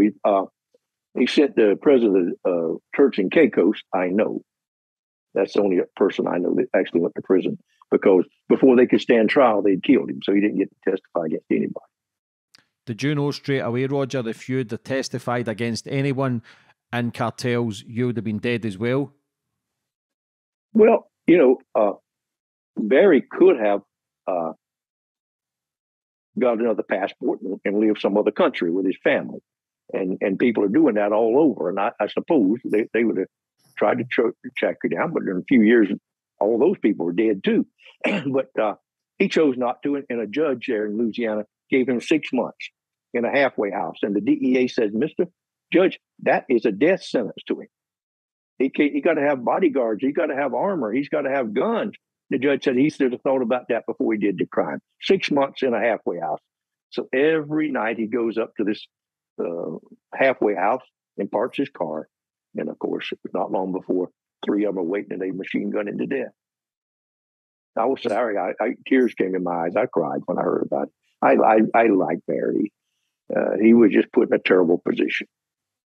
Even though he was going to testify against you? Yes, but he gave me a chance. He gave me a chance to testify with him. Like I gave him a chance to fly with me. He didn't just behind my back tell on me and without making a deal. So I appreciate that too. Otherwise, yeah. How does that make you feel? Yeah. How does that make you feel, Roger, as well, that you brought him in with you and then him getting killed? Does part of you blame yourself? I was just sorry that he got killed. I was down in Brazil, and when I called the Colombian, he said he's dead, and there was all joy. And I had a tear in my eyes. I went back and told Mari and Miriam, and they cried too, that Barry. But he was close. I mean, we'd come spend the night in a hotel room with us where there was no room, and put the baby up on his big old belly and give him a bottle. And just, that's how close we were. So, yeah, it was almost like having a brother died. He was a good pilot. He was a friend of mine. He's an intelligent man that was put in a terrible mess by the U.S. government. They didn't keep their word. He worked for them, and then they killed him, or had him killed. How realistic is the film about him, American Made with Tom Cruise? It's a very poor movie. That movie should have been called, it was written as Mena, Arkansas, the hometown of Bill and Hillary Clinton. And it was about them and the payoffs that he was making through them and the CIA.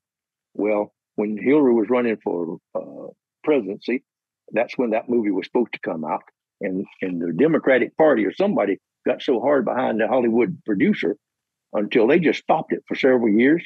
They changed the name to America Made.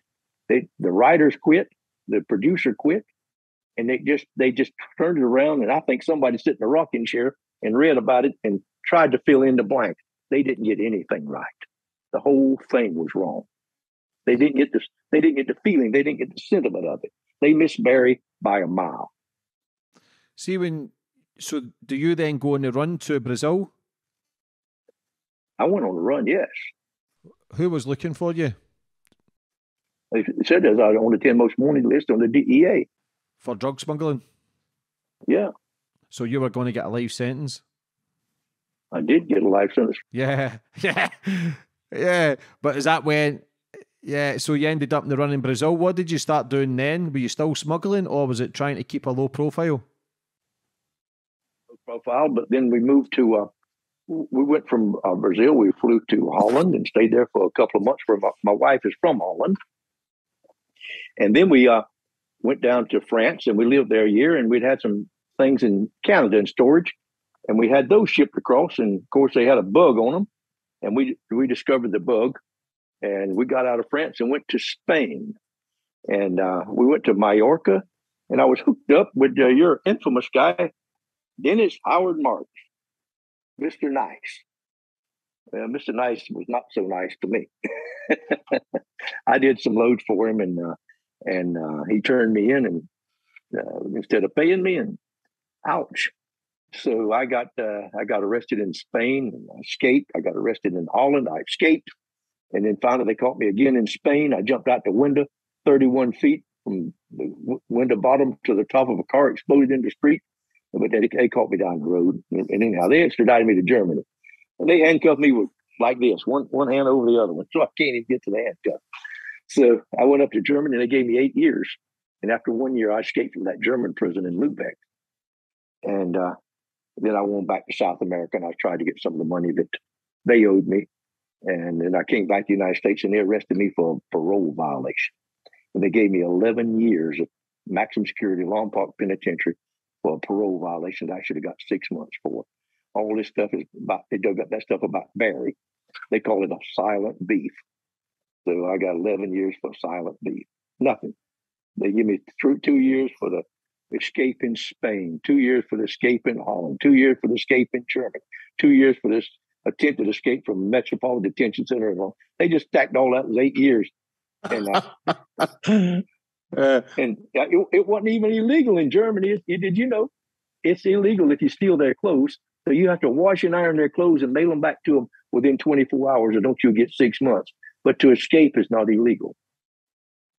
So you've escaped 5 times, Roger. When was your first prison escape? Was that in Madrid? No, it was in, 2 times in Mexico. One of them was I paid out the back door. That really wasn't escape, but they counted as escape. And another time I kicked the door off of a jail over in Baja and got away. And then I escaped at the Schiphol airport with I'm all over me. Then I escaped in Spain jumped out of the courtroom and 31 feet on top of a car. And then I escaped from the max security prison in Lubeck, Germany. And that's not counting just the times I escaped from the police. That was just lots of time. How did you escape from the maximum prison? That's a whole story in my book, the Smugglers. Let's don't forget about that, folks. There it is, right there. We'll leave a link in the description for people to get that. Yeah, forget the Smugglers on Amazon. It's in audio and video and everything else. But it's quite a long story how I got out of that prison. If you want me to tell it, I will. Yes, of course. All right. I was there, and they put me a little job late in the afternoon, 20 minutes to clean the lawyer's visiting area. Well, that was still all in the main prison, but it was behind that big door. And so you went in and had the 3 rooms, and they had high windows, and they had bars on the windows, but they was made to be pretty, looked like music notes, because it only went out into the prison yard where they kept the equipment for soccer. Well, they didn't want that in there because you could have put it up. There was a wall around there, and every 100 feet was a tout was a guy with a machine gun or rifles. That thing was, it was a bad place. They had Red Brigade, and they had all those guys in there from Turkey, machine gun guys. It was colorful. So I was coming back from court, and I saw that they had taken above the sally port, that they'd taken the all that rolled up razor wire off, and they were putting a new wall up to expand it. And oh boy, there's a route out of here. So I got a rope for a jump rope, a good heavy rope. They made rubber boats for the Navy, and they had the painters are kind of heavy. So I got that, and they have heavy mop handles, and I cut the mop handle in 2, and put that down my shirt leg, and pants leg. And whenever I went in there late that afternoon, I wrapped that rope around, tied a bowline, and put it running and tied it like that, and pull those bars together. Then I did it on the other side, and that thing come loose and like to knock my knuckles off. I about peed my pants. It hurt so bad. When I quit dancing, I did it again. And I almost died going through there. It was pouring down rain on the outside, and I had to take my shirt off, and I lost it back in, and the skin just came off all my chest, right down to the blood, and trying to work it to get through. I got through, and then my pants, my hip was bigger than my head. I had to undo my pants, and I fell out on top of my head 6 feet down, right on top of my head, and right in that rain. I got up, went around the corner there, a little corner there, and there was a scaffolding up 4 floors. They were changing some windows in that prison, and I had to reach with one hand on the bricks and the other hand on the scaffolding, and so the guard in the tower couldn't see me. And I got all the way above him on the 4th floor and lay down up there in that blood and rain. And I got to the end of it, and I looked down, and 2 floors down was the guard tower was sticking out above the sally port, and it like the top of it was like a silo halfway, and so the wall was just out in front of him and below, and beyond that was a big pile of sand, just like you see. It was huge, I guess 10 feet tall, and a backhoe or something piled it up there where they could do the foundations for a new wall. Well, there was a guard and his wife and a little boy, like about 3 or 4 years old, was coming. It was really raining, and they was under a double umbrella. I never saw one, but looking from the top of it, it's just like that with the double. And she took him to the door, and when she went back, and she was right in line with that machine gun, I thought it was, I jumped straight down, 1 floor down on top of that roof of that place. Bam! They got held. Hey, scared me. And I bailed over the fence, and I went up to my knees in that sand on the sideways. It didn't even slow me down. And I ran straight towards a woman and on past her. And then I got to the corner, and I was running downhill, and I heard flam, blam, blam, blowing the horn. And that fool woman was up on the sidewalk trying to kill me. She was knocking down the parking meter, just tearing her car up. And I run behind a car that was parked down there, and she tore the bumper off of the fender off of her car. And she had a demon-like face just screaming at me. And that little boy standing in the front page, I thought, well, I can't go no further this way.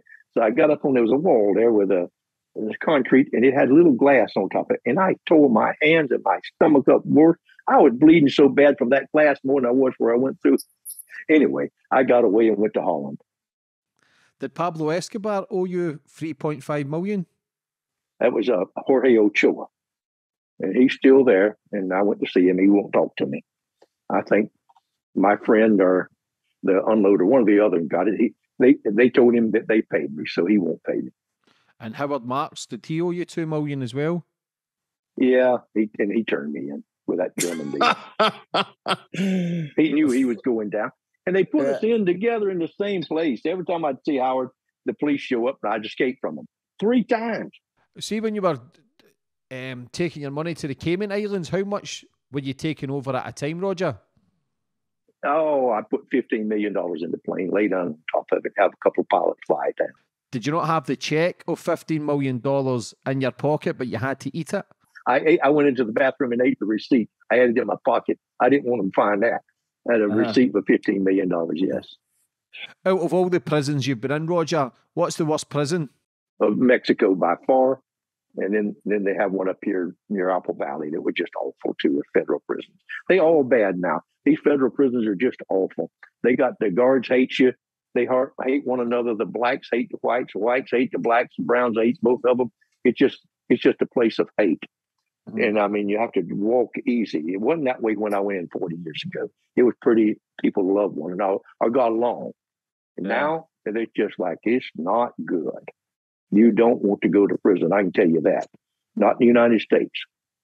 So see, you've been in prisons all around the world, Roger. You've had warrants out from police all around the world. You've shipped thousands and thousands of tons of drugs. Like, what was see, when you came out of prison in America, what was your plans then? Were you thinking just to go straight, or was it trying to then go on a run again? Because you ended up in Australia involved in one of the biggest drug busts of all times with 1,000 kilos of coke. Like, did you have a warrant out when you get caught with that? I had a warrant out here for a parole violation. and I was trying to avoid it. So when I left Germany, I didn't have anything. If as long as I didn't come back to America, I wasn't wanted, because on a parole violation, they cannot extradite you. I could have stayed in Bahamas or anywhere, Canada or Mexico. They can, if you show up and put your foot on American soil, you can serve that 30 years that I owed. That's what happened. So when I finished that, I went back to Germany and they let me out on the street. And then I needed some money, so I took that job to take the boat to Australia. I was going to make $20 million. So how did the job to Australia come about to make $20 million? It ended up one of the biggest drug busts of all time with 1,000 kilos of cocaine. How did that come about, Roger? Well, I went down to see Ochoa to see about the $3.5 million. And I saw my friend that wanted to introduce me to him. And of course, I wasn't going to get my money from him. He said, well, listen, would you like a job? We'll pay you $20 million to buy a boat and take it to Australia, take a load to Australia. Sure, I'll do it. That's a lot of money in 3 months' work. How did you get caught, Roger? Okay, the brother, the owner of it, his brother went down to unload it, and he went there way too early. He's Colombian, and he called his friend, I think from California, another Colombian boy, young man, says, "Come over here and help me unload this big load. You're a really smart guy. You just got out of a 5-ton deal in California." Well, when I heard that, I took the boat and turned it from which way I was going. You don't get out of a 5-ton deal in California without a big confession. They call it a 4-slap confession. You know what a 4-slap confession is? No. You slap him one time to get him started talking, then you have to slap him 3 more times to shut him up. What you thinking then, Roger? Like, obviously, you've been caught with one of the biggest shipments in Australian history. Like, did you realise then that you were going to go away for life? Yes, I have visions, and I had about 2 weeks before I was arrested. I had a vision of being in the ground with the guns, and exactly like it happened. I even remember the vision better than I do it actually happened. And I was saying, "Poor, poor, poor Mari, poor, poor, poor Mari." I woke up crying with the tears coming down my face, and the guy in my back with the gun, and it happened just exactly like I saw. That's when I turned the ship and went 500 miles from where I was supposed to go, and it still happened exactly like I saw it. What you thinking then, Roger, when you get caught and you're getting life in prison to a woman who's stuck by you through thick and thin, but this is your biggest sentence? Like, did you know that she would still stick by you, even though you were going away for life? Well, I didn't worry about it. I mean, we and her are so close until I just knew how devastated she would be, as devastated as I was. And to start off with, I got a 25-year sentence with a 14-year bottom. I had to do 14 years straight. It wasn't life. So I'd have been in a medium security prison out for maybe rehabilitation or something. And then I testified for a fellow that was on the boat, and he went home, and he got free.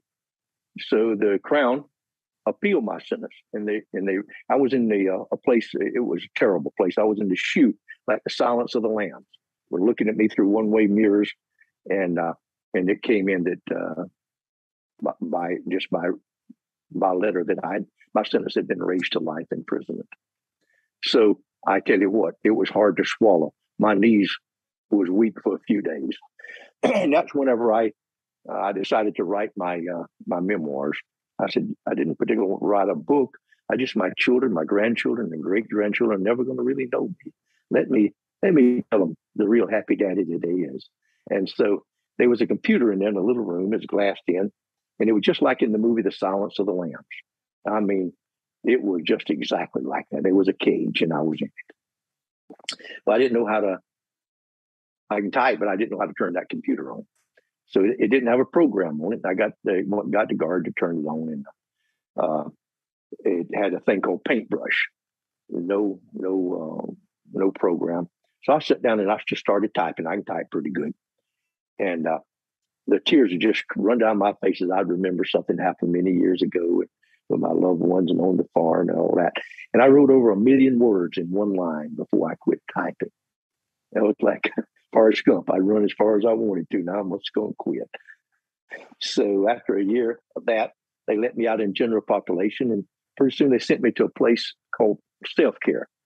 And Australian prisons are civilized, let's say. They're not good, but they're civilized. If you behave yourself, you can go to a place called self-care and cook 6 or 12 people to an apartment, say. And they bring the food, or you can order it, what you want, different ones. Anyway, they let me buy a computer. And it took me a year to figure out what I had written. It was all down, but there was no paragraph or nothing. So it took, and that was a chore. And then I took 2/3 of it away and published the last 530 pages, I believe. How was it writing it, Roger? Did it bring back a lot of emotion, like reliving everything that you've done, you've been through, like the family destruction? Like, was it difficult, or was it therapy for you? It might have been therapy. It wasn't difficult. It just flowed. It was just like I couldn't write a fiction book for nothing, but I can remember very well. And as it come, I just remember things. Those people dead 70 years sometime, and I'm telling you, it's just wonderful. I could almost smell them, just when you get something, you get a little news on your shoulder, and he's talking to you as fast as you can type, and it just goes. Like you didn't want to quit when I had to leave the room. Like, I'm not through typing. And when it was finished, I was in it. That was it.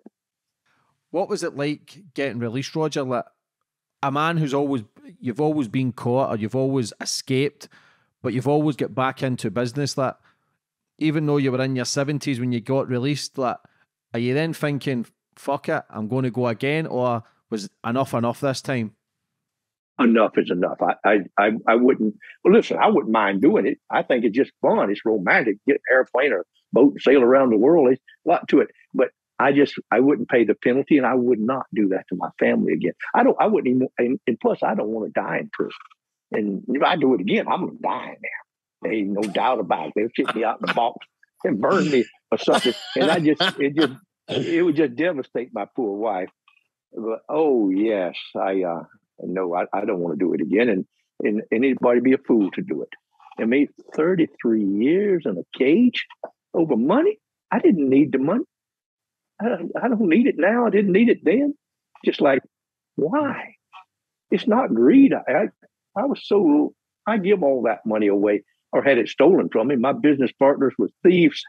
I owned a whole city. I owned a real estate outfit. We had oil wells and hydroelectric plants built. I had no chance of ever getting that money back from them crooks. And so it's just not, it don't come back. I had boxes of it. And my wife said it just had wings on it when you give it to them. It just goes away. Oh, yes, we made millions. We've done this. Then the one guy we did so big with, he just flew into the side of a mountain. Everything was in his name. It's just like, just gone. That old hairy hand of fate turns against you. It turns all over. Tell me this, Roger, that you're 79 now, the life you've lived, but do you miss it? Well, not so much. I had enough of it. I'm going flying again. I go fly an old Twin Beast, and I go and I'm flying the simulator out there. I can put a 747 in there with 2 engines on fire. They can crash and burn. I can start over again in a minute. It's kind of fun, but it's not the same. What's the biggest drug deal you ever done, Roger? Oh, yes. I did 17 tons out of Thailand, and that was the biggest one of Thai weed. That was expensive. That was $1,400 a pound, so you can figure out how much that was. I can't figure it in my head, but $60 or $70 million, something like that. But there were several of us in it, so it wasn't that big for me. How was it when you found out Escobar was dead? Like, if he owed you $3.5 million and then you found out he get killed, like, how was that feeling? I didn't care nothing about him one way or the other. It was just like reading some famous person died. It didn't bother me a bit. I didn't care. I mean, he should have been killed a long time ago to bring an airliner down and kill all those people. But a lot of people loved him. I mean, he was all right to me, but I didn't care. I didn't know him. I went with Escobar one day. Spent a day with him. We flew up to some ranch he bought in his plane. And there were several of us in there. And we got off, and early in the morning, we went in there and had a little breakfast and tortillas and whatever. It was just a plain place. I guess I don't know how he come about it, how big it was, but it had burned over, and there were stumps and logs. And there's some motorcycles there, and he asked me if I could ride. I sure I could ride. So they put like a Mac-10 machine gun around my shoulder, and there was the motorcycles lined up, and they did that on purpose. And so I got on there as a hot shot, and wouldn't. And I took off through that grass, and there was a little ditch about knee deep. And the front wheel fell in that thing, and I skidded about 20 feet through that grass on my chin. And they about fell off their motorcycles laughing. They knew it was going to happen. So we rode around a while with the motorcycles, and we come back, got some horses, and got on the horses and pretended to round up some cows and stuff. And that was the only time I've ever spent any social time with him. Did you realise how big he would have been? Obviously, now people still talk about them. There's still books written about him, films. And then, when you were working with him in the 80s, did you realise how big a name he would have actually been in the drug world? No, and he wouldn't have been if he hadn't been such a mass murderer. We hear about, all these people that kill a lot of people, and they seem to get a bigger name than they could. The Ochoas moved a lot more cocaine than he did, but he got the name for it. They went in that prison that they made for themselves, and they kept their head down and came out after a few years. Well, why wouldn't they? Their wives could come in and stay with them, have any kind of food they want. They have caretakers and king-size beds and air conditioning. Why didn't they just behave themselves and get out there like the Ochoas? But no, he wanted to keep things running. How big were the Medellin cartel, Roger? Like, how much money were they making per day? Do you know? Not an idea. I understand. I certainly wasn't the only one flying. I know that. So I met one pilot that was burned real bad, and they wanted me to fly him out, and I wouldn't do it. I said, "No, man, I'd love to, but I don't want you to know me, and I don't want to know you." But he was up in a bed in some house. I didn't know if I'd fly him home with a load. So it'd just be somebody else to tell on me later on. Why do you think that everybody you've kind of worked with are either dead or got killed, and you're still here, Roger? Was that to do with you and your personality? Like being a cool, calm, collective character, even now smiling and talking about it and just enjoying life? Is that a lot to do with your personality? The fact that you never stuck anybody in either, because like you says, everybody became snitches and rats. You're the only one who accepted their destiny and never stuck anybody in. A lot of people in that life either get killed or life in prison, but you never turned against anyone. Is that to do with your personality and the fact that you never done that, why you're still alive today? I'm a Christian. I believe in God. I don't believe in destiny or nothing. And he gives us enough brains. We pray for wisdom. And sometimes you just have enough wisdom to see the danger and get out of the way. And all right, sometimes I can just feel it and step aside where other ones go right on and are punished. So I think that's for sure. I know it is. I mean, I just have a sense about it.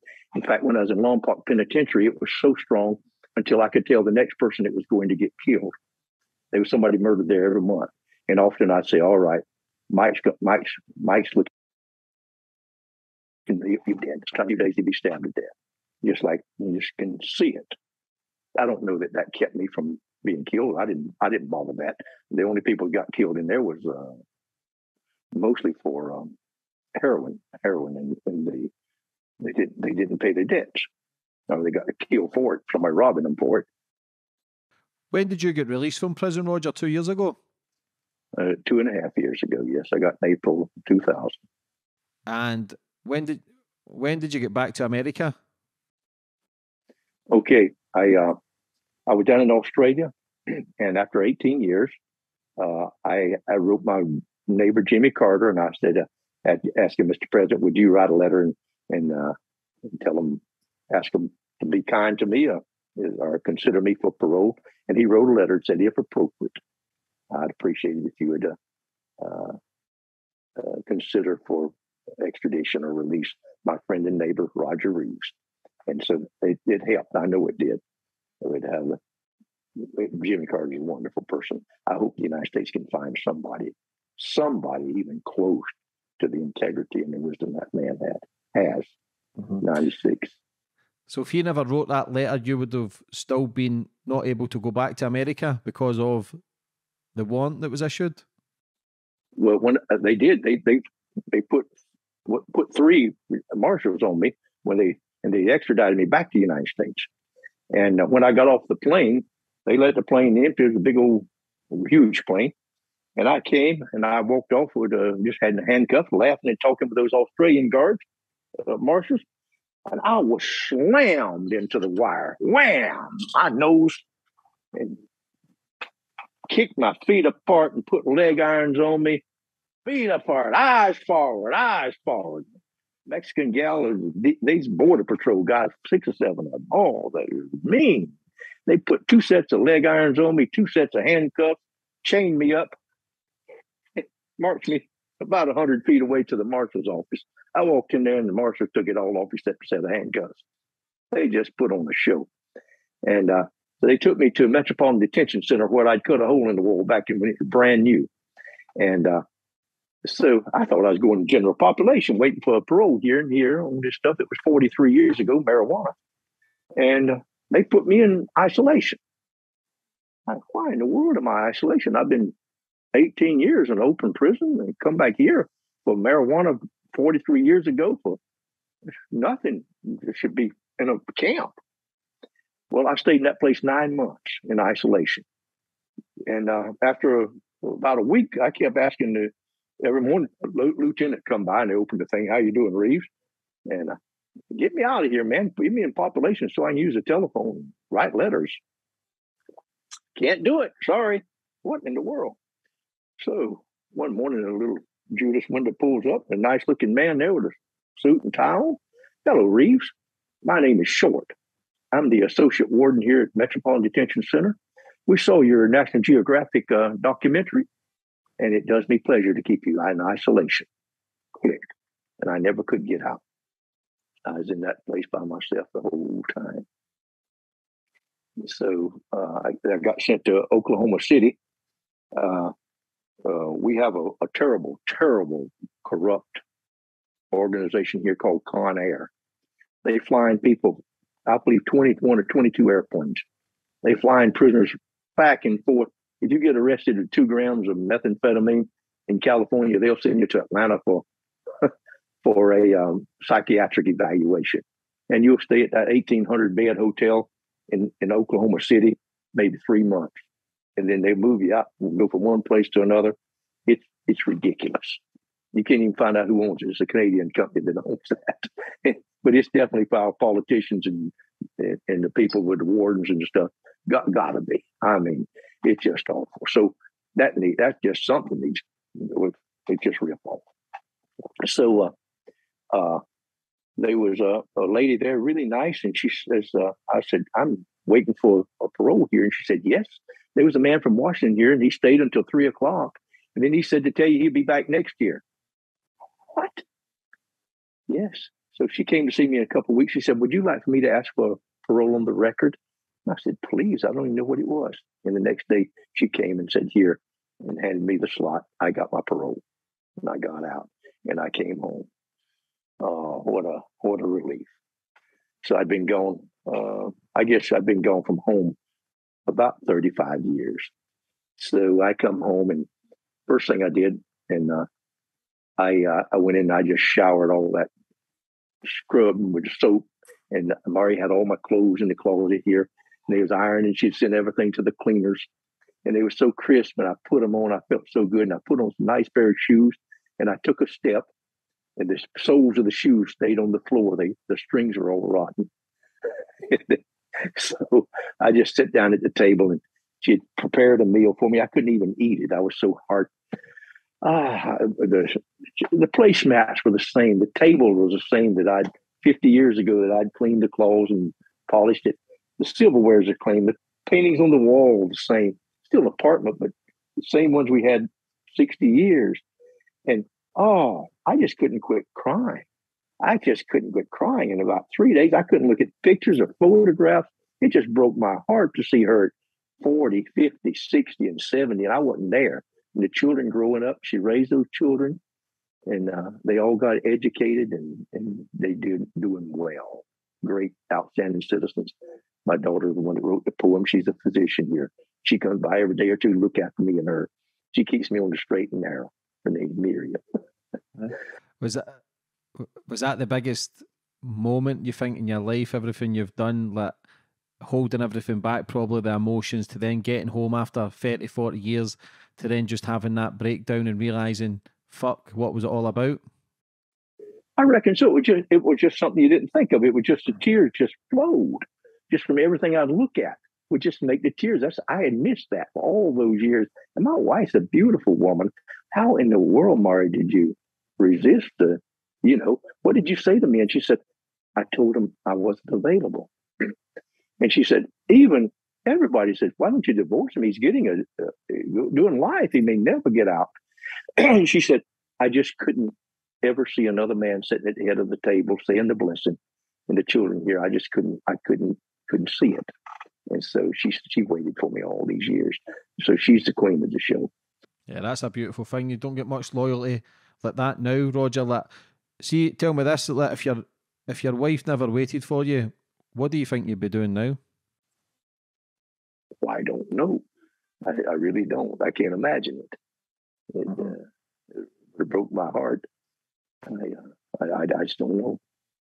Yeah, but the main thing is you're out. Like, what's the plans for the future going forward for you, brother? Like, what an amazing story. Like, you've served your time, you've done what you've done, but you're a very good character. You can see by your energy, your presence, the way you tell a story, like, it's unbelievable. And I've sat across and interviewed many people, but yours is up there as one of the best stories I've ever heard. Like, it's madness. Like, it's just people are so intrigued by these stories, and especially your character. Like, we all have a portrait in our mind of the way a criminal or a gangster, a smuggler should look like, but you're just like the grandpa next door. You're just like someone's grandfather who butter wouldn't melt, even though a man who's escaped prison 5 times, shipped drugs all around the world, been in prisons all around the world, but yet you're still here, smiling, healthy. It's mad to see. But what's your plans for the future, brother? Oh, we have different ones. I kind of have a daydream of buying another sailboat. Mari and I just sail. Just go right on down to Mexico and through the Panama and sail around the southern part of Cuba, then maybe on to the Mediterranean. And I'd like to go down Greece and Israel, on down through the Red Sea and down to Seychelles and Madagascar. I would like to. Now, I'm having a little... Mari's got her heels kind of dug in, says, you must not remember as good as I do. We lived on a sailboat before. How can people get your book as well, Roger? How can people, the UK audience, buy your book, Smuggler? It's on Amazon. Mm-hmm. It's in it's in paperback, it's in ebook, and it's in audio, all on Amazon. Yeah, amazing. I would tell you that I've signed a contract with Range Media Partners to make a series. They're talking about a 30-part series, 30 episodes into 3 series. So we'll see how that goes. I'll find out next month.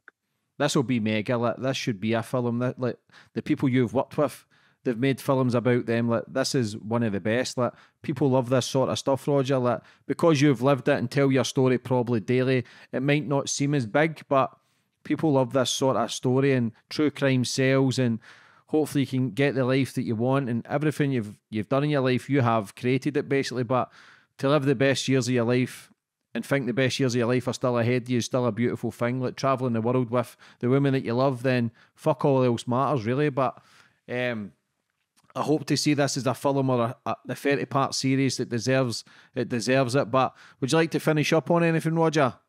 Not a thing. I just had enjoyed being here with you. It's just been a real pleasure. Yeah, if you're ever in Scotland, brother, let me know and we'll put you up for the night here. Right, I'll come. Yeah, and hopefully I'll be in America soon, so I'd love to come and visit you. And anything I can ever help with over here, I'm only a phone call away, Roger. Please come to see me. I'm in Santa Barbara, California, just a couple hours brother. north of Los Angeles. A nice little town, yeah. But thanks for coming on today and telling your story, brother. I'll leave all the links in the description for people to get your book. But I wish you all the best for the future. Stay out of trouble, Roger, and God bless you, brother. And God bless you too, abundantly. Thanks, Roger. Thank you. Take care. Bye.